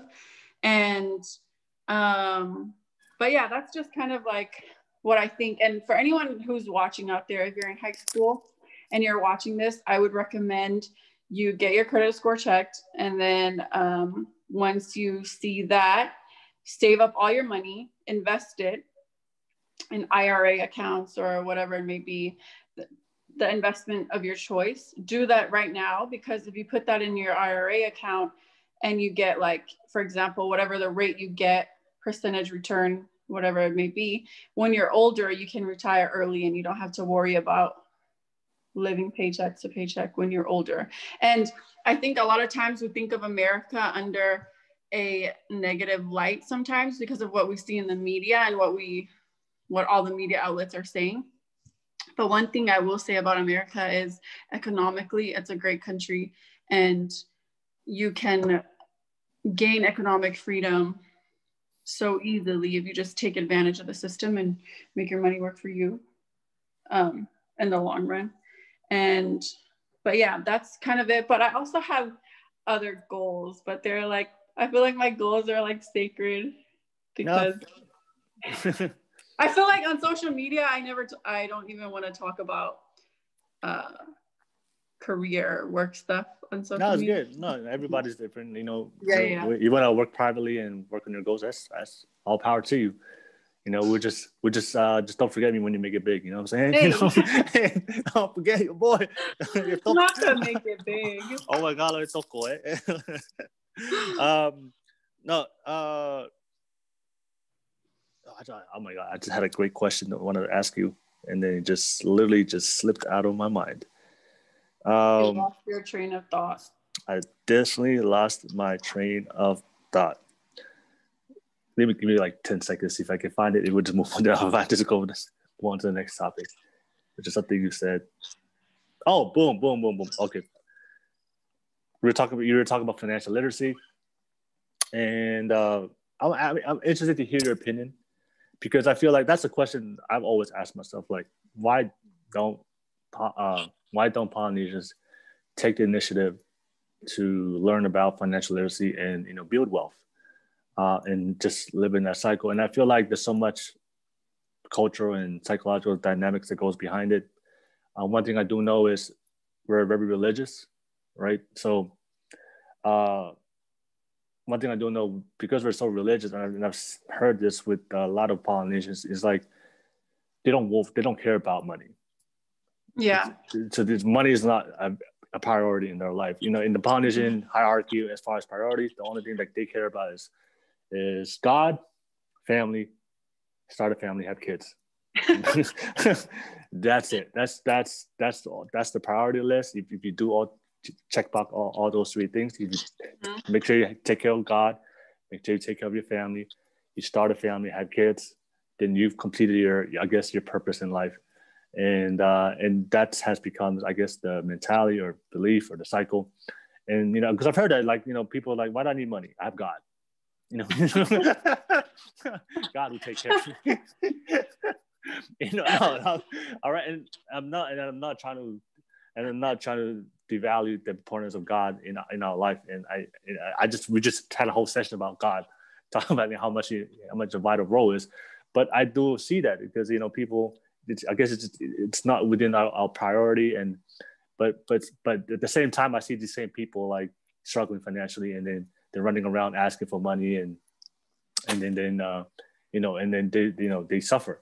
But then I'm like, okay, but then that's why I tell people, no, it's good to trust God, but God's not gonna fix your life for you. God's not gonna. It goes to heart. God wants you to work. Yeah, well. Exactly. Like that old biblical faith quote. And works. Yeah, faith and works, right? Yeah, you can have faith, but if you don't put any work behind it, then your faith is irrelevant. So that's just like my opinion, and I feel like that's something that we have to, like you said, and it's all a mentality thing. We have to break out of that mentality. Right. And but go ahead if you want to jump in. Go ahead. Sorry, I keep cutting you off. But touching on that, it's like it made me think of how you were saying how for your children you want them to become like doctors and lawyers and all that.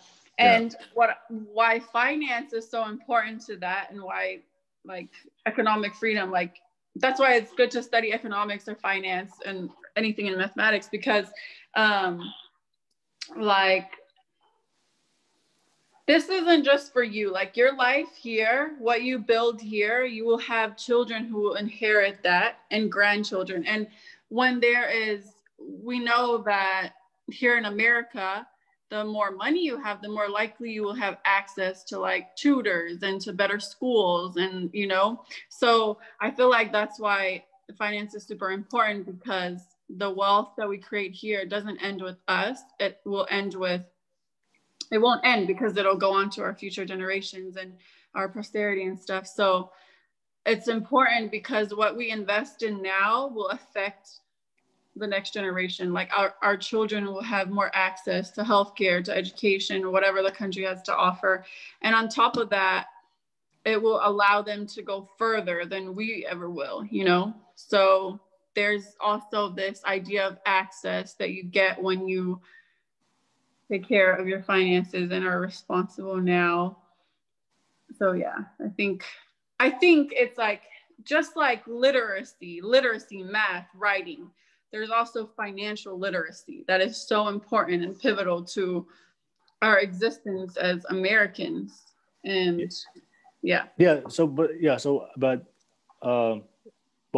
in your own personal experience, like why do you feel like Polynesians don't take that initiative to try it?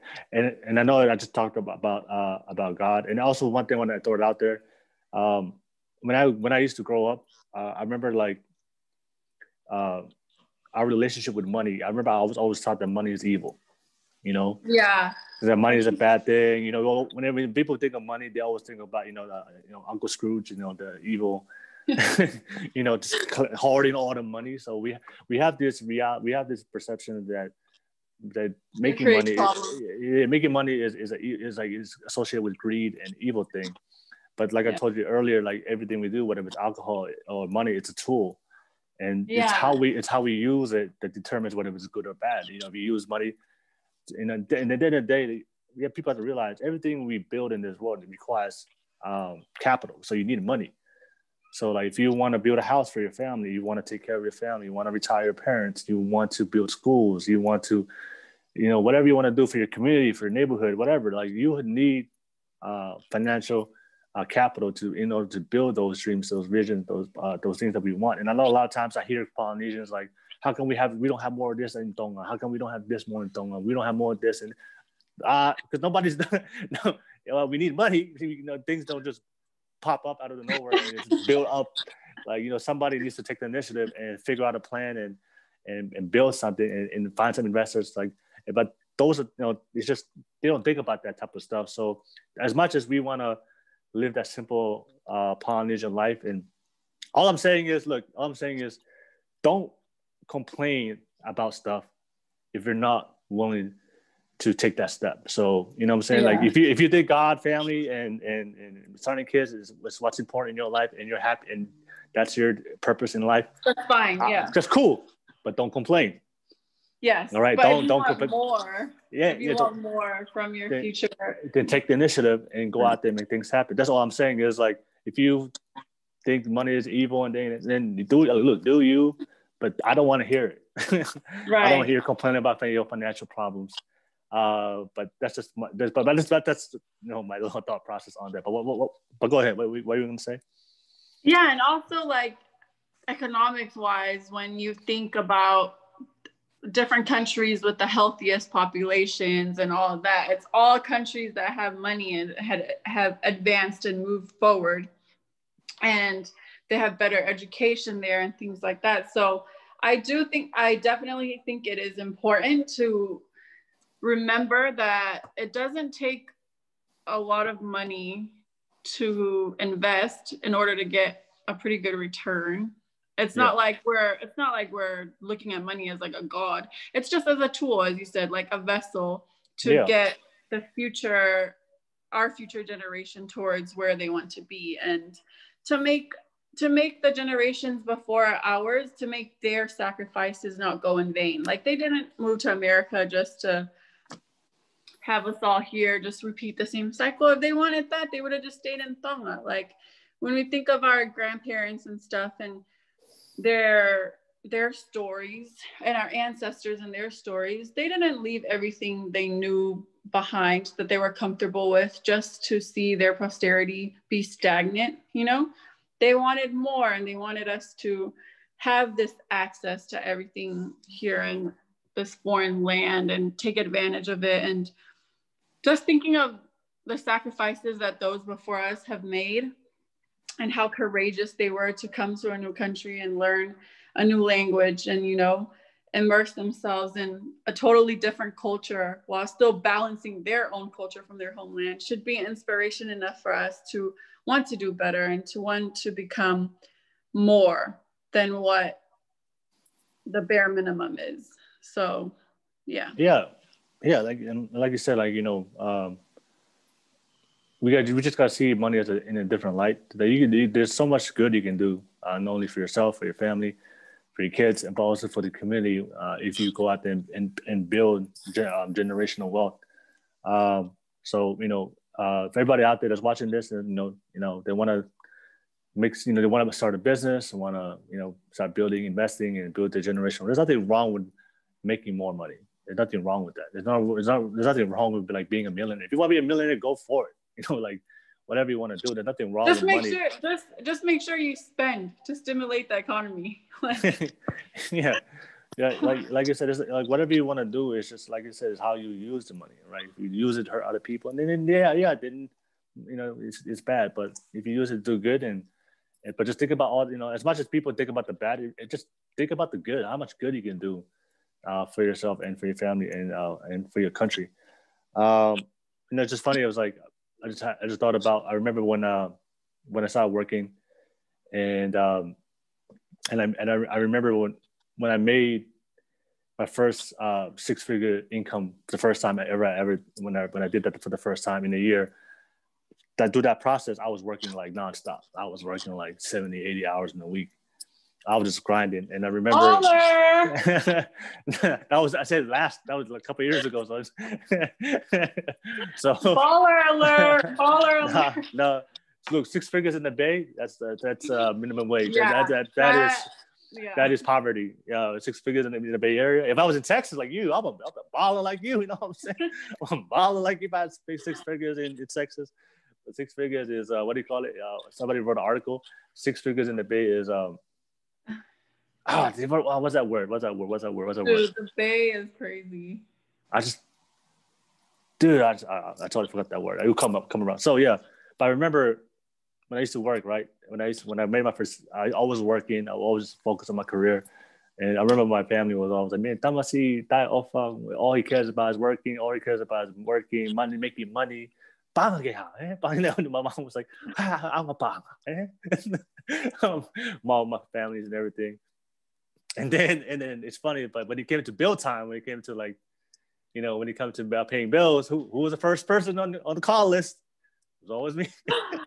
Will the bill. I just found it funny. It was like, as much as all the hate and shit they gave me for working and focus on my career and missing, family functions and missing, going to church, and I had to make a lot of personal sacrifices to do what I had to do. But it's funny. But when it came to like, finish, paying bills and stuff, like they're always, hey, and they'll get a call. but they'll talk behind my back. But I just thought about that in this little flashback. So, yeah. So okay. So I want to talk about out of the norm. I do want to talk something that you mentioned before. I think this is not a hot topic. If you're open to doing this, I know you mentioned when we were just discussing about the culture and everything. I know you brought up like parents not accepting other cultures, and I think you said it also before. We were just talking about like the racism within the culture, the racism. Right. I feel like that's. I want to talk about that because I know that's a topic that happens all the time. Yeah. When it comes to picking, going into interracial relationships, friends, whatever. But in your experience, what was your experience with that? Just seeing it in the culture. I've never had like a personal experience with that specifically, but I've seen other Tongan people getting into relationships with other races, and just thinking of how Tongans perceive. There is definitely racism within the culture, and words like oksoma uli uli, saying that about if somebody is dating somebody who, and I'm not saying, disclaimer, I'm not saying all Tongans are like this, the older generation, not all. It's common. It's not. A lot of older people in the Tongan culture don't feel this way, but sometimes you will see it when they make comments about somebody dating somebody who's like Black or something, and they'll make little comments about it and poke fun of it and stuff. And I think those things are kind of toxic. Not kind of, they are toxic. They are. We need to be real about certain things in our culture like that negatively impact our youth. And like, imagine if I had a little sister and she was dating a Black guy and she brought her home, and have somebody in our family members, making negative comments about them just based on the skin of the color of their skin. And I just think it's unfair. And I think that there's also this sense of racism in our culture, because seeing how light-skinned people within our culture, they're seen as like, oh, kilima'a, but if somebody's a little bit darker, they're like, oh, uli uli. Like, it's like all of a sudden, but it's knowing that's messed up and identifying that that's toxic, I think is important, because a lot of people in our culture are beautiful, and whether they're light-skinned or dark-skinned, they're beautiful. And we just need to put an end to making comments about family members who are dating like a Black guy, and or from a different culture, or a Tongan person who's darker, making them feel less than, because that's not right. It's not. Plain and simple. Just treat people with respect, and know that the color of our skin shouldn't determine how we're treated, because we already have enough racism in the world. There's no need for us to be projecting that. I know for our generation, it's fine because everyone I know in our generation, they're not racist. Yeah, we grew up with different cultures. Yeah, I see it more in the older generation. They say little things that are just kind of like, subtle, but you know that it's racist. Yeah. And then it becomes like part of the way we joke, and then it becomes like, that's humor. Yeah. It's like a joke, but it's still racism. It's racism, yeah. Like, yeah, you think it's funny, but that's somebody's life, that's somebody's race, that's somebody's loved one that you're making fun of, and it's not funny. Like, stop laughing about it. I know. I think that's like you said, I think for our generation, we're more we've embraced it because we grew up in schools with different type of kids. Right. But I guess within the other generation, they just stuck to that old mentality to stick with our own. Well, since we're talking about relationships, we could just dive into that topic. So can you talk about your relationship experience, being Mormon, being traditional, grow up in the Tongan culture? What do they expect out of you as far as your partner? I know a lot of women, they struggle with this. When in the poly culture, they expect you to get married early. So like if you don't get married early, and then the longer you delay it, they just they think something's wrong with you, or you're too old, or nobody. You're I guess the market is shrinking, and you're never gonna find somebody. So pretty much like kind of like there's a lot of pressure to get married early, and then I've seen some girls I know that they just settle for anybody as they get older. Like they just feel this pressure, like, oh my god, I'm not gonna get married, because that's the first thing that happens in a family reunion. You go to church, hey, go feel. Go feel soul. Is your family like that? Is your family, they do that to you, or just to the girls in your family? Nah, honestly, they don't. I mean, they do. They do ask questions, but I realize it's more of for women. I mean, here and there for me, but but nobody really asked me. But I do notice it's more common for women. And of course, like I mean, this is just my mentality. As a guy, I feel like I have all the time in the world, because like, I guess, I mean, that's just how I feel. But I know women is different because you guys have your biological clock, right? So like, it's like I'm not even thinking about marriage, and it's funny that it's funny you brought that up, because I feel like right now I'm in a healthy relationship. Yeah. So it's like. Do you hear from your family? Do you hear like when you're gonna get married? Do you hear from your own family? No, I know, no.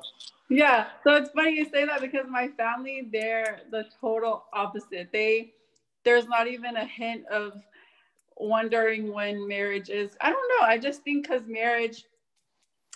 I feel like marriage is serious, right? Like, this is gonna be the person you end up with. You're going to be sharing your home with, your finances with, your children with. It's a huge decision. And I think it's important to take your time, and date around and see what it is you like. Also, that's how you become emotionally intelligent, is when you get to identify your toxic traits and what you need to work on, and also what you want in a lifetime partner.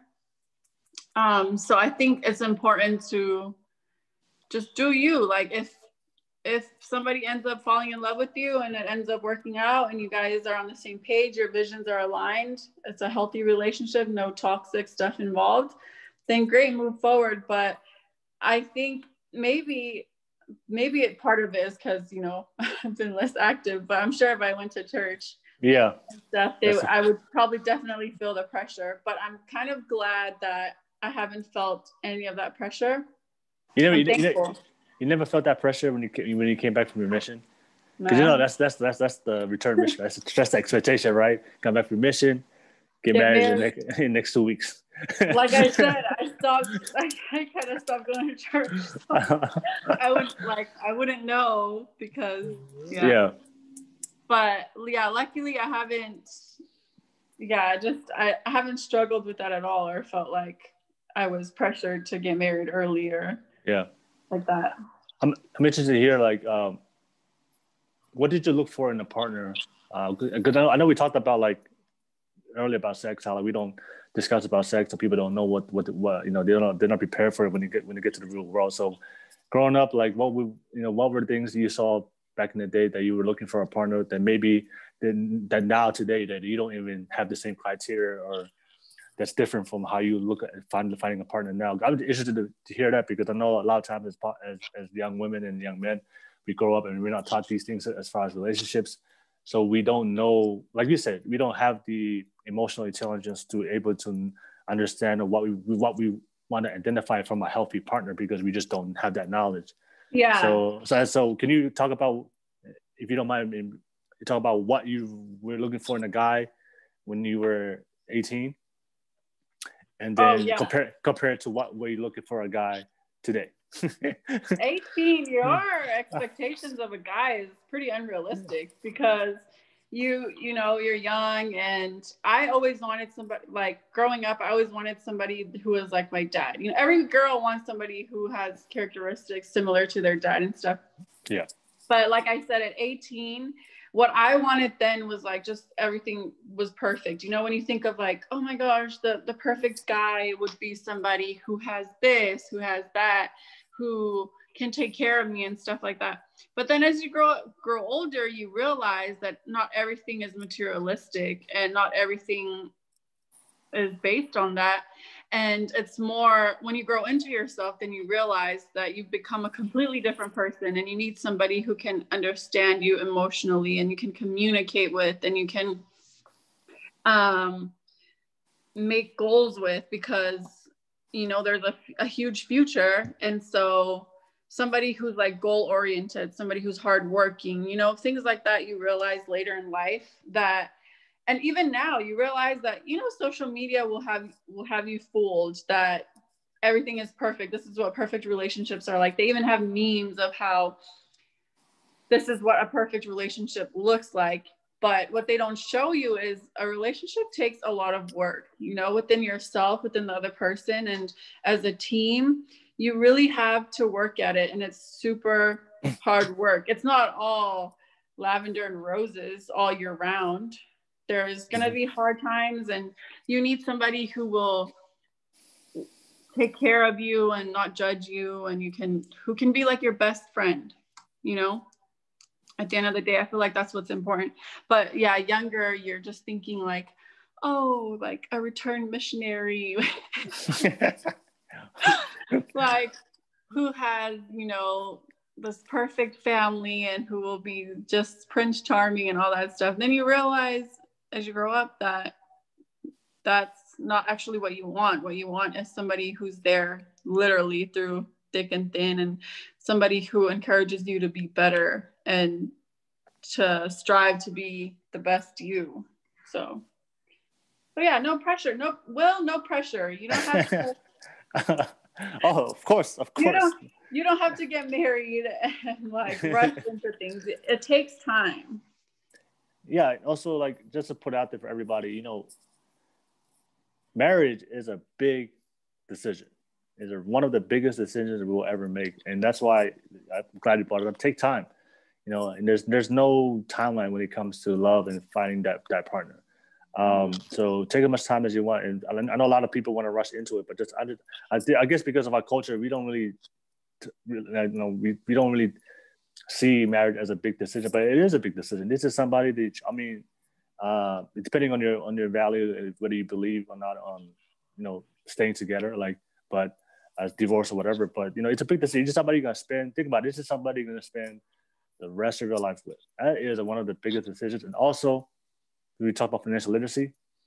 Financially, you know, she make sure, you know, she don't take half of what you have. So, like, you gotta make sure as men, you know, if you are trying to build wealth and financial success, you gotta make sure you have that right partner, like, that's gonna be there and not just take half your thing and leave you left to dry, which happens a lot. So it is a big decision. So I want people to take their time when it comes to choosing a life partner. Also, want to ask you, I'm interested to hear, what were things that you used to tolerate from men back in the day when you used to go into relationships when you were younger that you don't tolerate now? So the thing is, I feel like all my relationships, my serious ones, were long distance. So oh my god! The Mormon dating, the LDS dating. No, I wasn't. Yeah, that LDS.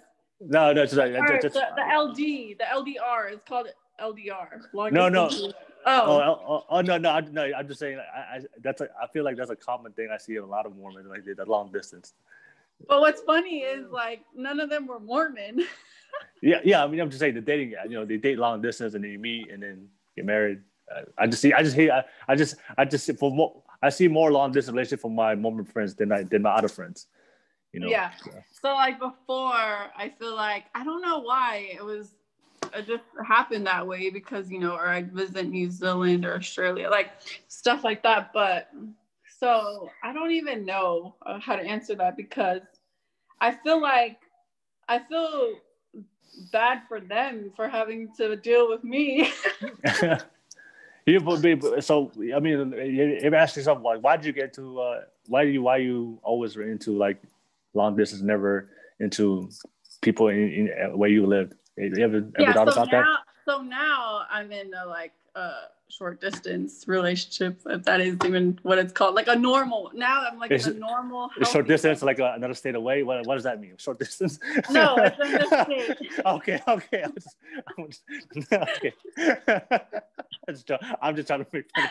A state away. Short distance. I'm done. No, and then I don't know. I feel like before. I feel like I'm really into like spending time with myself. So I feel like before long distance seemed great because you didn't really have to deal with the person so much all the time or see them all the time, But I feel like it does take a toll. I feel like it doesn't work unless there's a set plan for you and that person to move to the same country at some point.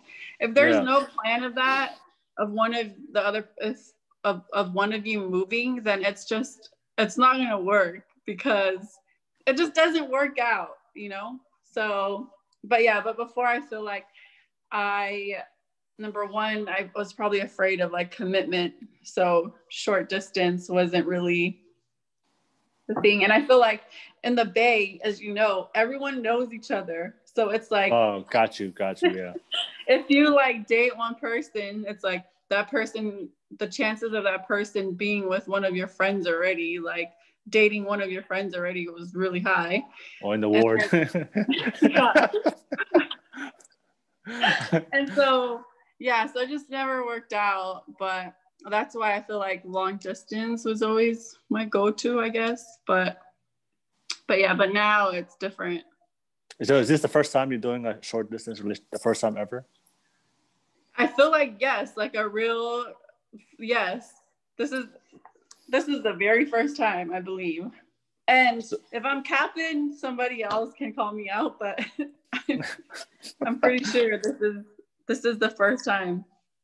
Okay. So what was the immediate, I guess, gratification that you just felt being in a short distance relationship that you never felt being in a long distance relationship? Yeah. So I feel like this relationship, it's a lot of communication and a lot of figuring out each other's flaws and also forgiving each other for each other's mistakes, and also just being really honest. Because, with the short distance, you're going to face the person like that. Yeah.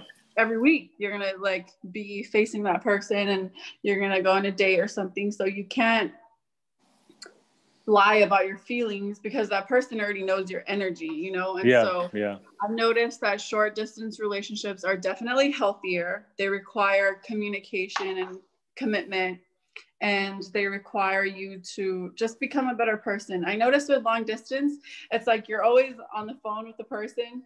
So it's like it's different because the phone and real life are totally different. You're not really getting human interaction. You're getting Wi-Fi interaction. I feel like the long distance is, I mean, I've never been a long distance before, but just based on like what I see with my friends, I feel like the long distance is like, it's like a honeymoon. It's like the honeymoon phase. Like, right. It's just all, lovey dovey, but you don't really get to know, because I feel like the most important thing of choosing a life partner, you have to know them not only the good days, but also their bad days. Like, you got to know their flaws. You got to know their habits, their bad, like you said, we all have toxic habits.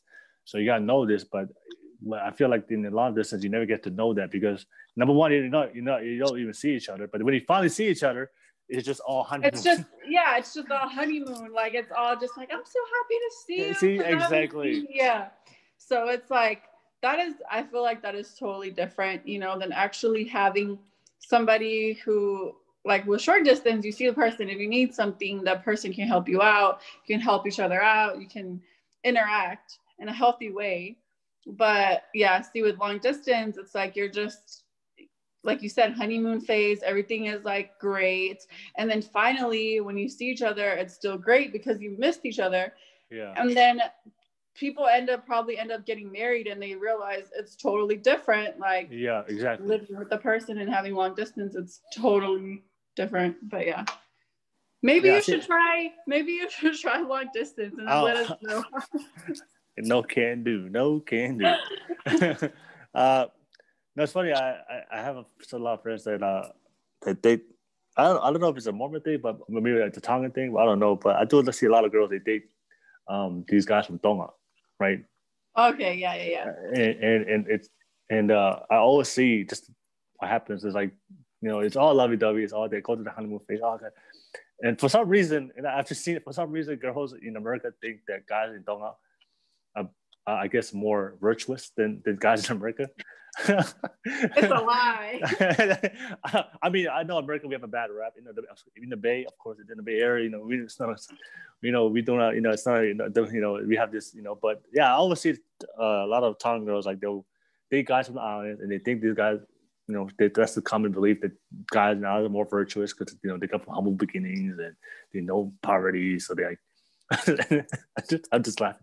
I'm sorry. I'm like, why is he laughing? No, because these guys come and it's totally opposite. Oh, yeah.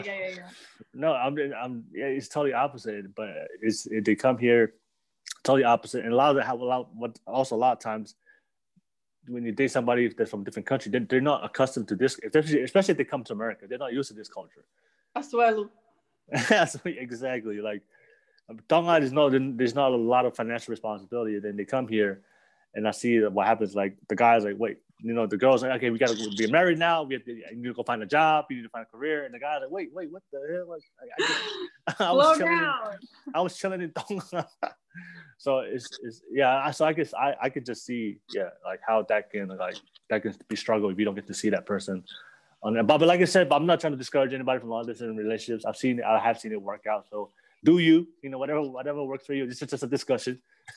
we're just sharing our ideas. So whatever you feel like works for you, makes you happy, and you find you're the person, then I go for it. For some people it works out.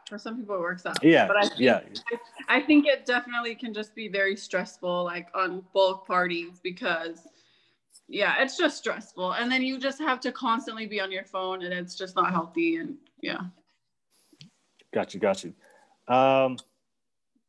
Also, oh man, I had the question again. I had the question I wanted to ask you. It slipped from my mind one more time. It was a really, really good question too. Wow. It was a really good question. I guess I'll try to think. I'll go back to it. I'll try to go back to it. So for you, I want to talk. I know we talked about a little bit. We talked about it already.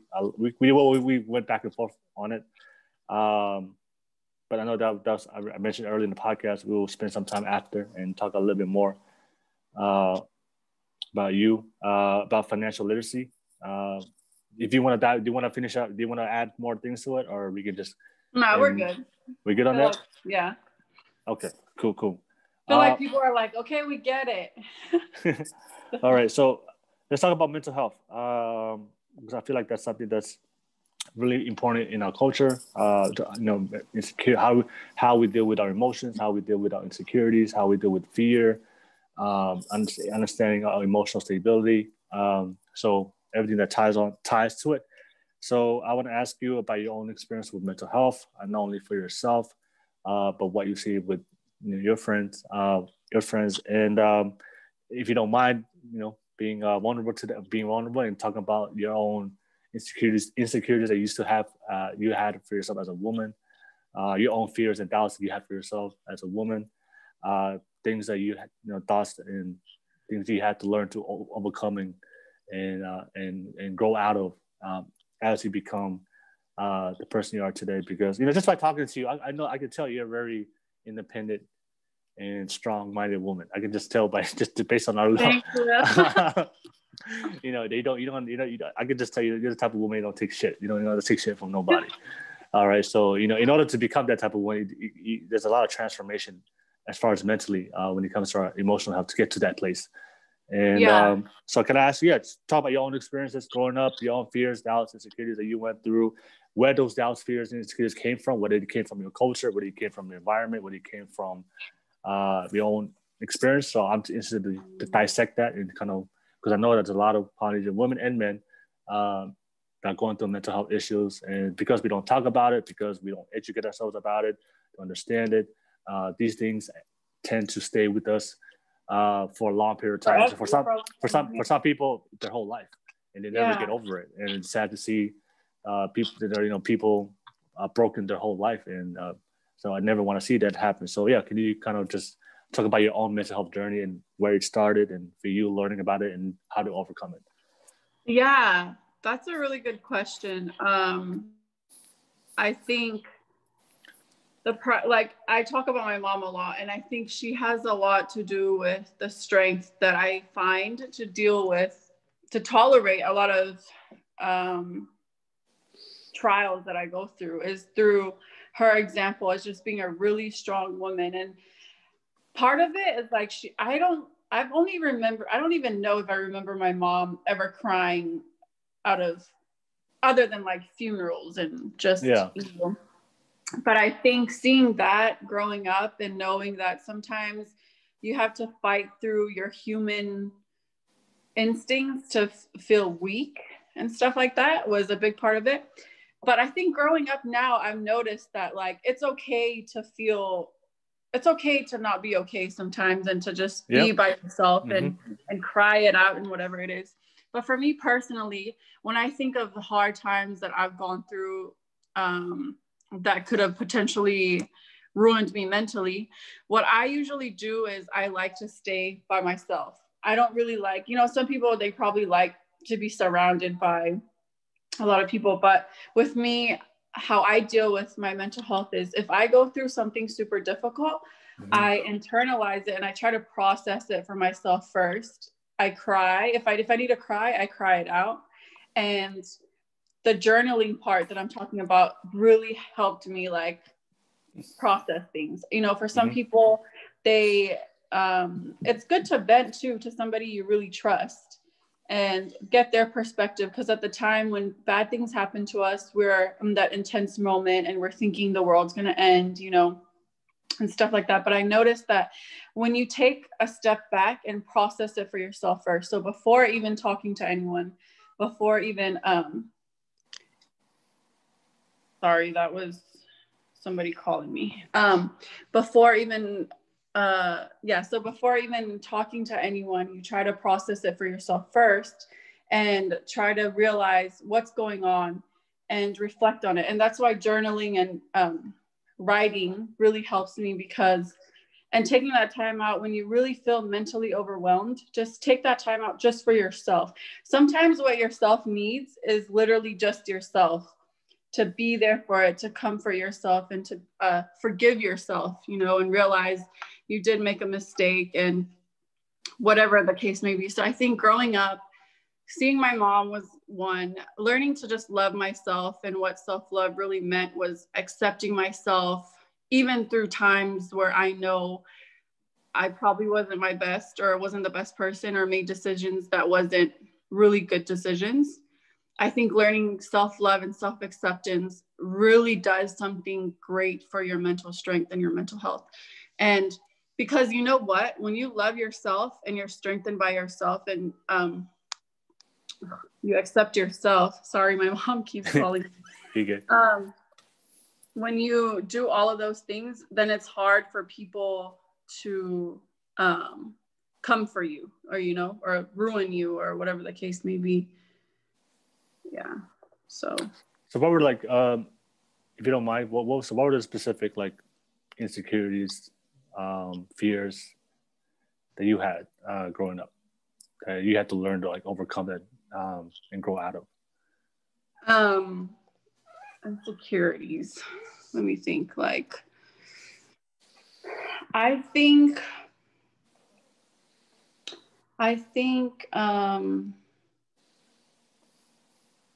it's so funny because I've trained and conditioned myself so much. I know. Set aside that. So I think it's really cool that you're asking me these things, because I'm trying to dig deep. Need a shovel? The shovel out. Give me some ideas. What did you struggle with?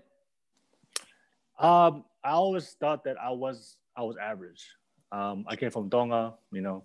I was fob, you know. I grew up in a household where all I saw people do was like yate. So I always thought that I was like insignificant compared to everybody else. I never had confidence in myself of what I was capable of achieving. So I always would never try to do anything at my best, because I just never thought that I was good enough.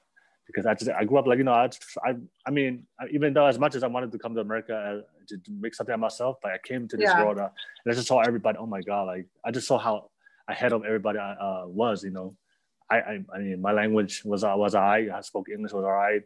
So you know, I guess that's one of the things we struggle with as kids is like comparisons. Like we always comparing ourselves to everybody, which is something that I guess you learn in your self-love journey, not to worry about what everybody else is doing and kind of just focus on yourself, like you said. But that was one of my, I had really bad self-esteem image. And I always thought to myself, I'm just average. I'm not meant to do anything. And then I met some good people and mentors that changed that mindset to encourage me that, you know, I'm more, that I can, you know, I do deserve the best in life and I can do anything I put my mind into. You know, I just gotta, you know, focus on myself and then do what I gotta do. But that was one insecurity, and then I'm sure a lot of Tongan kids can relate. You know, when you're in class, you know, people and a teacher asks a question, you know the answer, but you just don't want to raise it. You're shy. You're shy. Yeah. You know, you're just like, oh, I don't want to, you know, don't want to stand out or whatever. So I had to get out of that mindset. Yeah. I think one thing for me that I'm personally thinking about is seeing, because sometimes, like how you said, that idea of comparison, and sometimes you see if people are moving ahead in life and they're growing at a pace that is exponentially super much faster than you at whatever it is. I think for me personally, I've seen that happen where I feel like I'm behind because, like, look at AOC. She's already like a politician at a young age, or seeing like the Canadian Prime Minister Justin Trudeau. Like, these people are young and they're accomplishing all these great things. And then watching the inauguration, Amanda Gorman, the poet, she's only 22, and you're like, dude, she's like amazing. Look at all these, you know, I feel like at certain times in my life, I have had those moments where I'm like feeling like I'm progressing a lot slower, but then realizing, wait, everyone's going at their own pace. Like, just slow down, enjoy the moment. It's all about balance. And when it's your time, it'll be your time. But as far as like specific insecurities.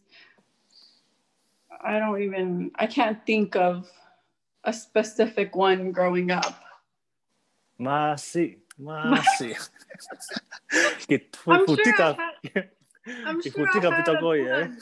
I'm sure I had a ton, but I've created this lockbox in my head. Like, put it in the back there. You don't need it. It's negative. Anything negative, put it in the back. I feel you. I'm sure, you know what? I need to go to therapy, and once I go to therapy and unlock these things, I will message you and let you know what it is. And then we'll do like a quick live on IG. Hey guys, just add one more thing. Just add one more thing. One more thing, guys. Remember that insecurity? It was a no. Like, it was a no.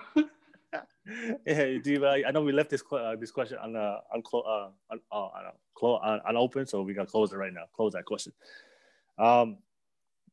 Yeah. So I want to ask, and just add on to what you said about mental health and insecurities, and also like timing. I feel like that's something that's big within our culture, but also especially within our generation. It's like we're always comparing ourselves, and then we always feel like that we're either behind or not too ahead compared to everybody else, especially when it comes to everything, like when it comes to relationships, getting married, getting a career, finances, goals, dreams. And I feel like, and I guess that's one of the hardest things about being young, is trying to figure out our life, what we want to do and who we're going to spend it with, and what we're going to build for the rest of our life. That's one of the hardest challenges that we have to figure out. But just want to put out there for everybody listening that, there's no timetable when it comes to how your life is supposed to work out. No one, and I think I read this quote, you're not behind, you're not ahead, you're exactly where you need to be. That is so true. Thank you for reminding us. I got you. I got the quote. That's the quotes. That quote book. That quote book. Yeah, because if you think about it, and you brought up some great names, right? So Justin and AOC. But for me, that's I like to read up on very successful and influential people. And how many times I've read the stories of Oprah, the stories of Bill Cuban, the owner for the Dallas Mavericks, where Mark Cuban. I'm sorry. Mark Cuban was a bartender at 29 years old.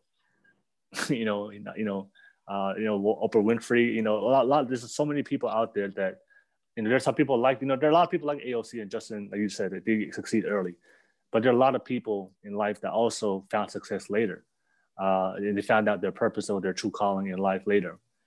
So and sometimes your purpose is exactly where you are. Exactly. Yeah. So you have to allow these things to happen, but of course, it still does require responsibility from your part and making good decisions and putting the effort, surrounding yourself with good people and taking care of yourself. But just understand that everything happens for a reason and you're exactly where you need to be. But the question is what are you going to do moving forward? So it doesn't matter what you did yesterday. Yes, we can't change yesterday, but we can always change what we do today and tomorrow. And that's the thing. Like, always just think about what you're going to do moving forward. And if you and I always believe in, I believe in God and karma. Like if you make good decisions towards the universe, towards other people, towards the world, towards your goals, if you're always doing your best towards what you want to do out of life, the universe, the karma, whatever you believe in, higher power, universe, karma, God, you always find a way to come back into your life if you're really committed. All right. And that, and like I said, if you haven't found your love, if you haven't found your career, if you haven't found your calling, your purpose, or your happiness. And I think one of I'll add another quote. Just because it's not happening now does not mean it will ever happen. Right? Quote book. I know. I got the quotes on lock. Right. So yeah, that's one of them. Like the common thing, mindsets that we have when we're very young. Because we're always comparing ourselves to everybody, just because we feel like we're not where we want to be right now. We sometimes discourage ourselves, or we're so hard on ourselves to think that it's never going to happen, and then it paralyzes you from actually making decisions. And then the one thing that we have in life that separates us from all life forms is that we have the power of agency. We have the power of making decisions, the power of free will. And that's why anybody in this world, doesn't matter what the circumstances are. How many times have you seen people in the world come from the worst homes, broken homes, abusive homes, worst parts of the world, third world countries, in poverty, but for some reason they were able to get out of it because they made a decision, they made a choice. They did not let they didn't become a product of their environment. They became a product of their decisions. And all you guys out there watching this, you can always make a choice, no matter what. You can always make a choice, and you always have the power of choice. And if you always do good decisions, we're gonna make mistakes. That's power of making choices. You're gonna make mistakes, but no matter but even when you do make a mistake, you always have a choice how to respond to that mistake. So, just want to put out there. I know Lupe already had some fire already. I wanted to add some fuel to that fire. You know what I'm saying? Throw some. It's burning now. So, but yeah. So I wanted to add to that because I see so many Polynesian sisters and brothers. I go through it. And I understand the dynamics of why we feel that pressure, because growing up as Polynesians, we have this pressure from our parents. We have this pressure from the world, society, church, and there's so many expectations of how they want us to be, the life they want to live. I know the Polynesian, this is the Polynesian timeline of what they want, right? Be a good boy, be a good girl, go to church every Sunday, all right? Go to school, go to college, get a degree, settle down, have kids as early as possible, get married as early as possible, start a family, get a good job, and that's it. And they want this done by what, 30? Is that the age everybody wants this done? Is that the common timeline? It seems like it, for sure. Yeah, they want you to buy a house. They want you to accomplish all these things by 30 years old. All right, they want you, and I've seen a lot of people as they get closer to 30, they get nervous. Oh my God! Oh yeah, wait. Have a breakdown. That's how people have breakdowns. Yeah, they have breakdowns. Unrealistic expectations, just in general. So I think, that just goes to show it's better to just go on your own pace. Just pace yourself. It's like when you're jogging. Exactly. Just keep moving. I guess that's the comment. Don't stop. Don't give up. Don't stay down. You're gonna fall. Get back up, but keep moving, because as long as, like you say, as long as you're moving towards a destination, you will eventually arrive at that destination. All right. Whatever it's a long distance relationship, like she said, you keep moving. You find the shorter distance, and you make it happen. So, oh my God, cracking me up. So, so shout out to everybody out there. Yeah, do you, and don't forget you exactly where you need to be right now. To just keep making good decisions for yourself. All right, so I guess the one they want to go into, and I do know you were. I know this was part of your life. I'm just interested to hear your perspective. I know you were part of the beauty pageant. So can we talk about your experience of doing that? Because I feel like it's a beautiful thing. I always like beauty pageants because it shows the beauty of Polynesian women and Tongan women. So I think it's kind of cool. But I'm interested to hear your story from that experience and what you got out of it, and also the things that you learned from it and from that experience. Yeah, and also what inspired you? What started that whole journey of deciding to be into the Miss Lala, right? It was a Miss Lala. Yeah. So usually what happens is a sponsor or something will reach out to you and ask you to represent their company, and then that's what happened to me initially, which sparked me to want to join it. But then after that, I decided to end up representing somebody's business who's in my family. And then after that whole thing happened, so what happens is you get a rule book thing that you sign and say your intention to join it. And then there are a set of rules that you're given. You must be Tongan. You must know how to speak and write in Tongan. Sometimes that's not always the case, I guess, but that they give you requirements and set categories of different events you will be participating in. And that's what happens. And then you go, and then I feel like it was a great platform to voice things that I was passionate about and ended up getting a lot out of it from that sense. And a lot of friendships I got from that. So it was a pretty positive experience. Like it was super fun and the whole event was great because my entire family was there. So yeah, it was a fun, great experience. But also when you put yourself out for beauty pageants, you're also open to public criticism. Yeah. So then you that is a part that you should definitely be prepared for if you're trying to enter beauty pageants. And it feels like this was so long ago because it's almost been 3 years since like out the year that I was in it. But yeah, overall it was a great experience. I got to meet a lot of people. I got to voice and advocate about what I was concerned about, and I ended up, as a result of that pageant, I ended up creating my foundation, which is named after my late father, which is called the Lupe Vete Foundation. And I say we, but it's mostly me who tries to like do everything. I just aim to bridge the gap through education and through providing funding for students. So giving them scholarships to pursue higher education and specifically youth from Tonga.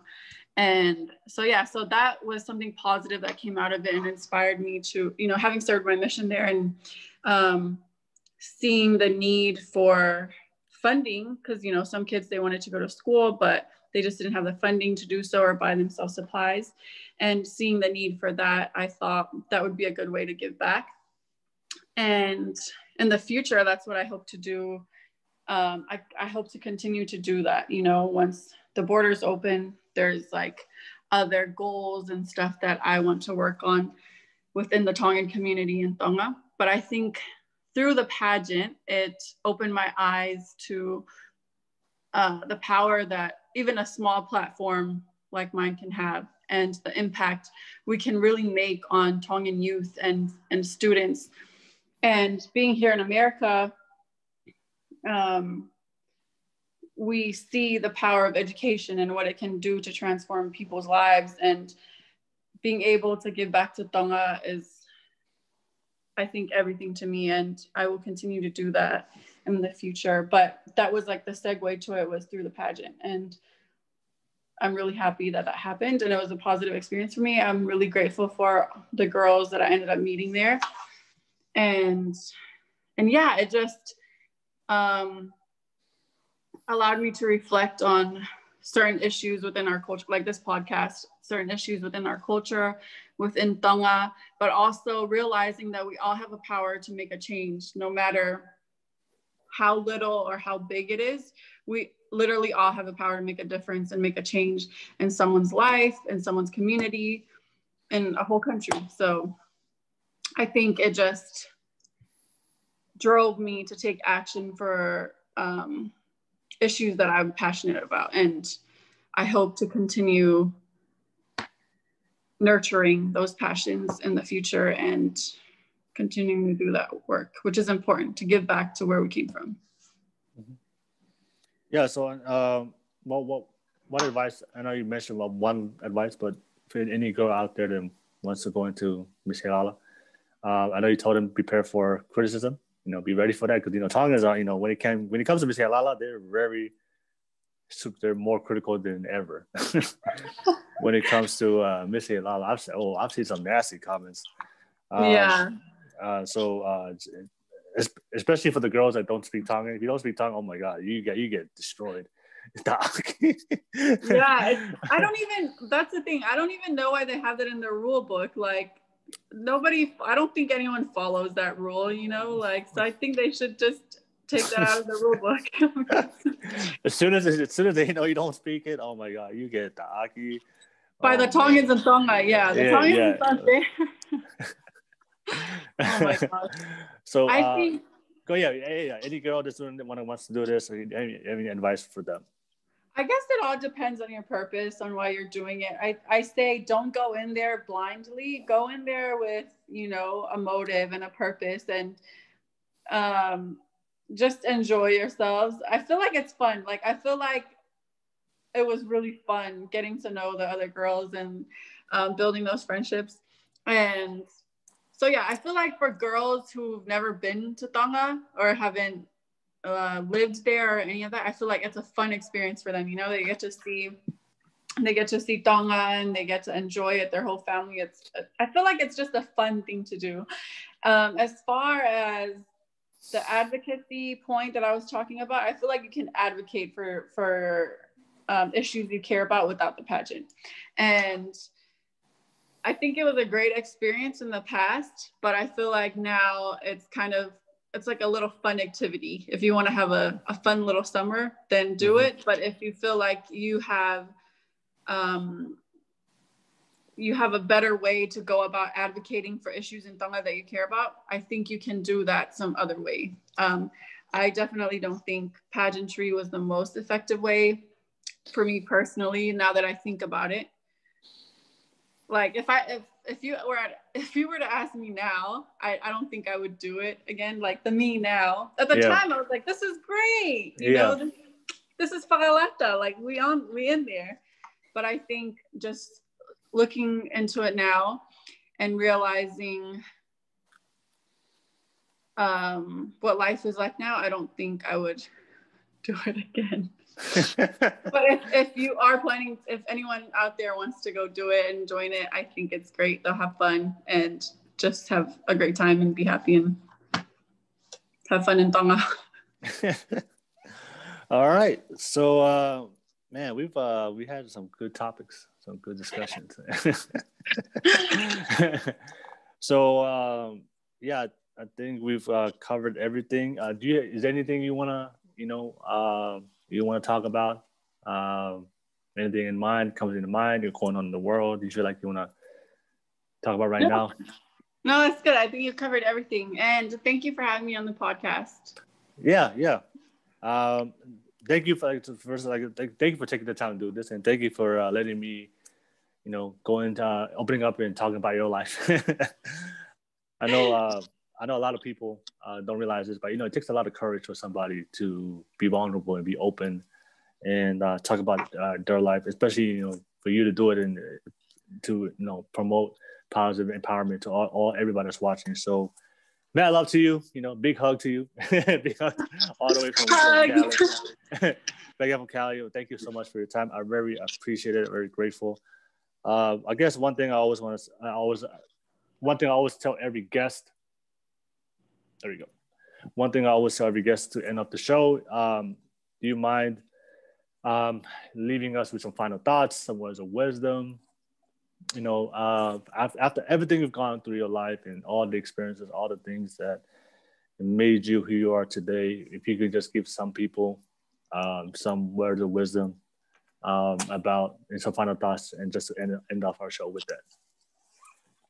Okay, some final thoughts. I think I just want to say to grow through what you go through. I think we're each put in situations and circumstances where we are made, as human beings, we are asked to make these important decisions in life, and we go through life and sometimes we mess up, but I think it's so important to grow through whatever it is that you go through. And no matter what you put your mind to, you can literally accomplish anything. And whatever you go through, whether it's positive or negative, I just want everyone to remember that you can rise through anything. You can rise above anything as long as you have the support of the people who matter to you. And I also want to say that what people think about you is definitely none of your business. And staying true to who you are and being yourself will be the best way to keep yourself happy. And also spend alone time and remind yourself that you love yourself. Sometimes we tell other people, oh, I love you and that, but do you tell yourself you love yourself? And also another thing that I always do every morning when I wake up is I ask myself, how you living? Like, it's just a good question to ask myself every morning, is like, how you living? Like, are you doing good? Are you being nice to other people? Are you becoming better? And also, I want to remind everyone that champions, they keep going even when there's nothing left in their tank. So whatever it is you're going through, just keep going. Even when you feel like giving up, it's important that you just keep going and keep fighting and being strengthened by the obstacles you go through. So that's all I'd have to say. Mali. Say okay, Alpito. No, just okay. Thank you.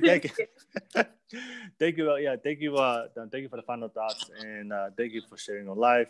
Appreciate you for doing this, and I'm very grateful. And I guess everybody out there, have a great day. I love all you guys. I'm gonna stop the record button. I'm gonna talk to you right after. Mata Tonga. Give me 1 second. All right.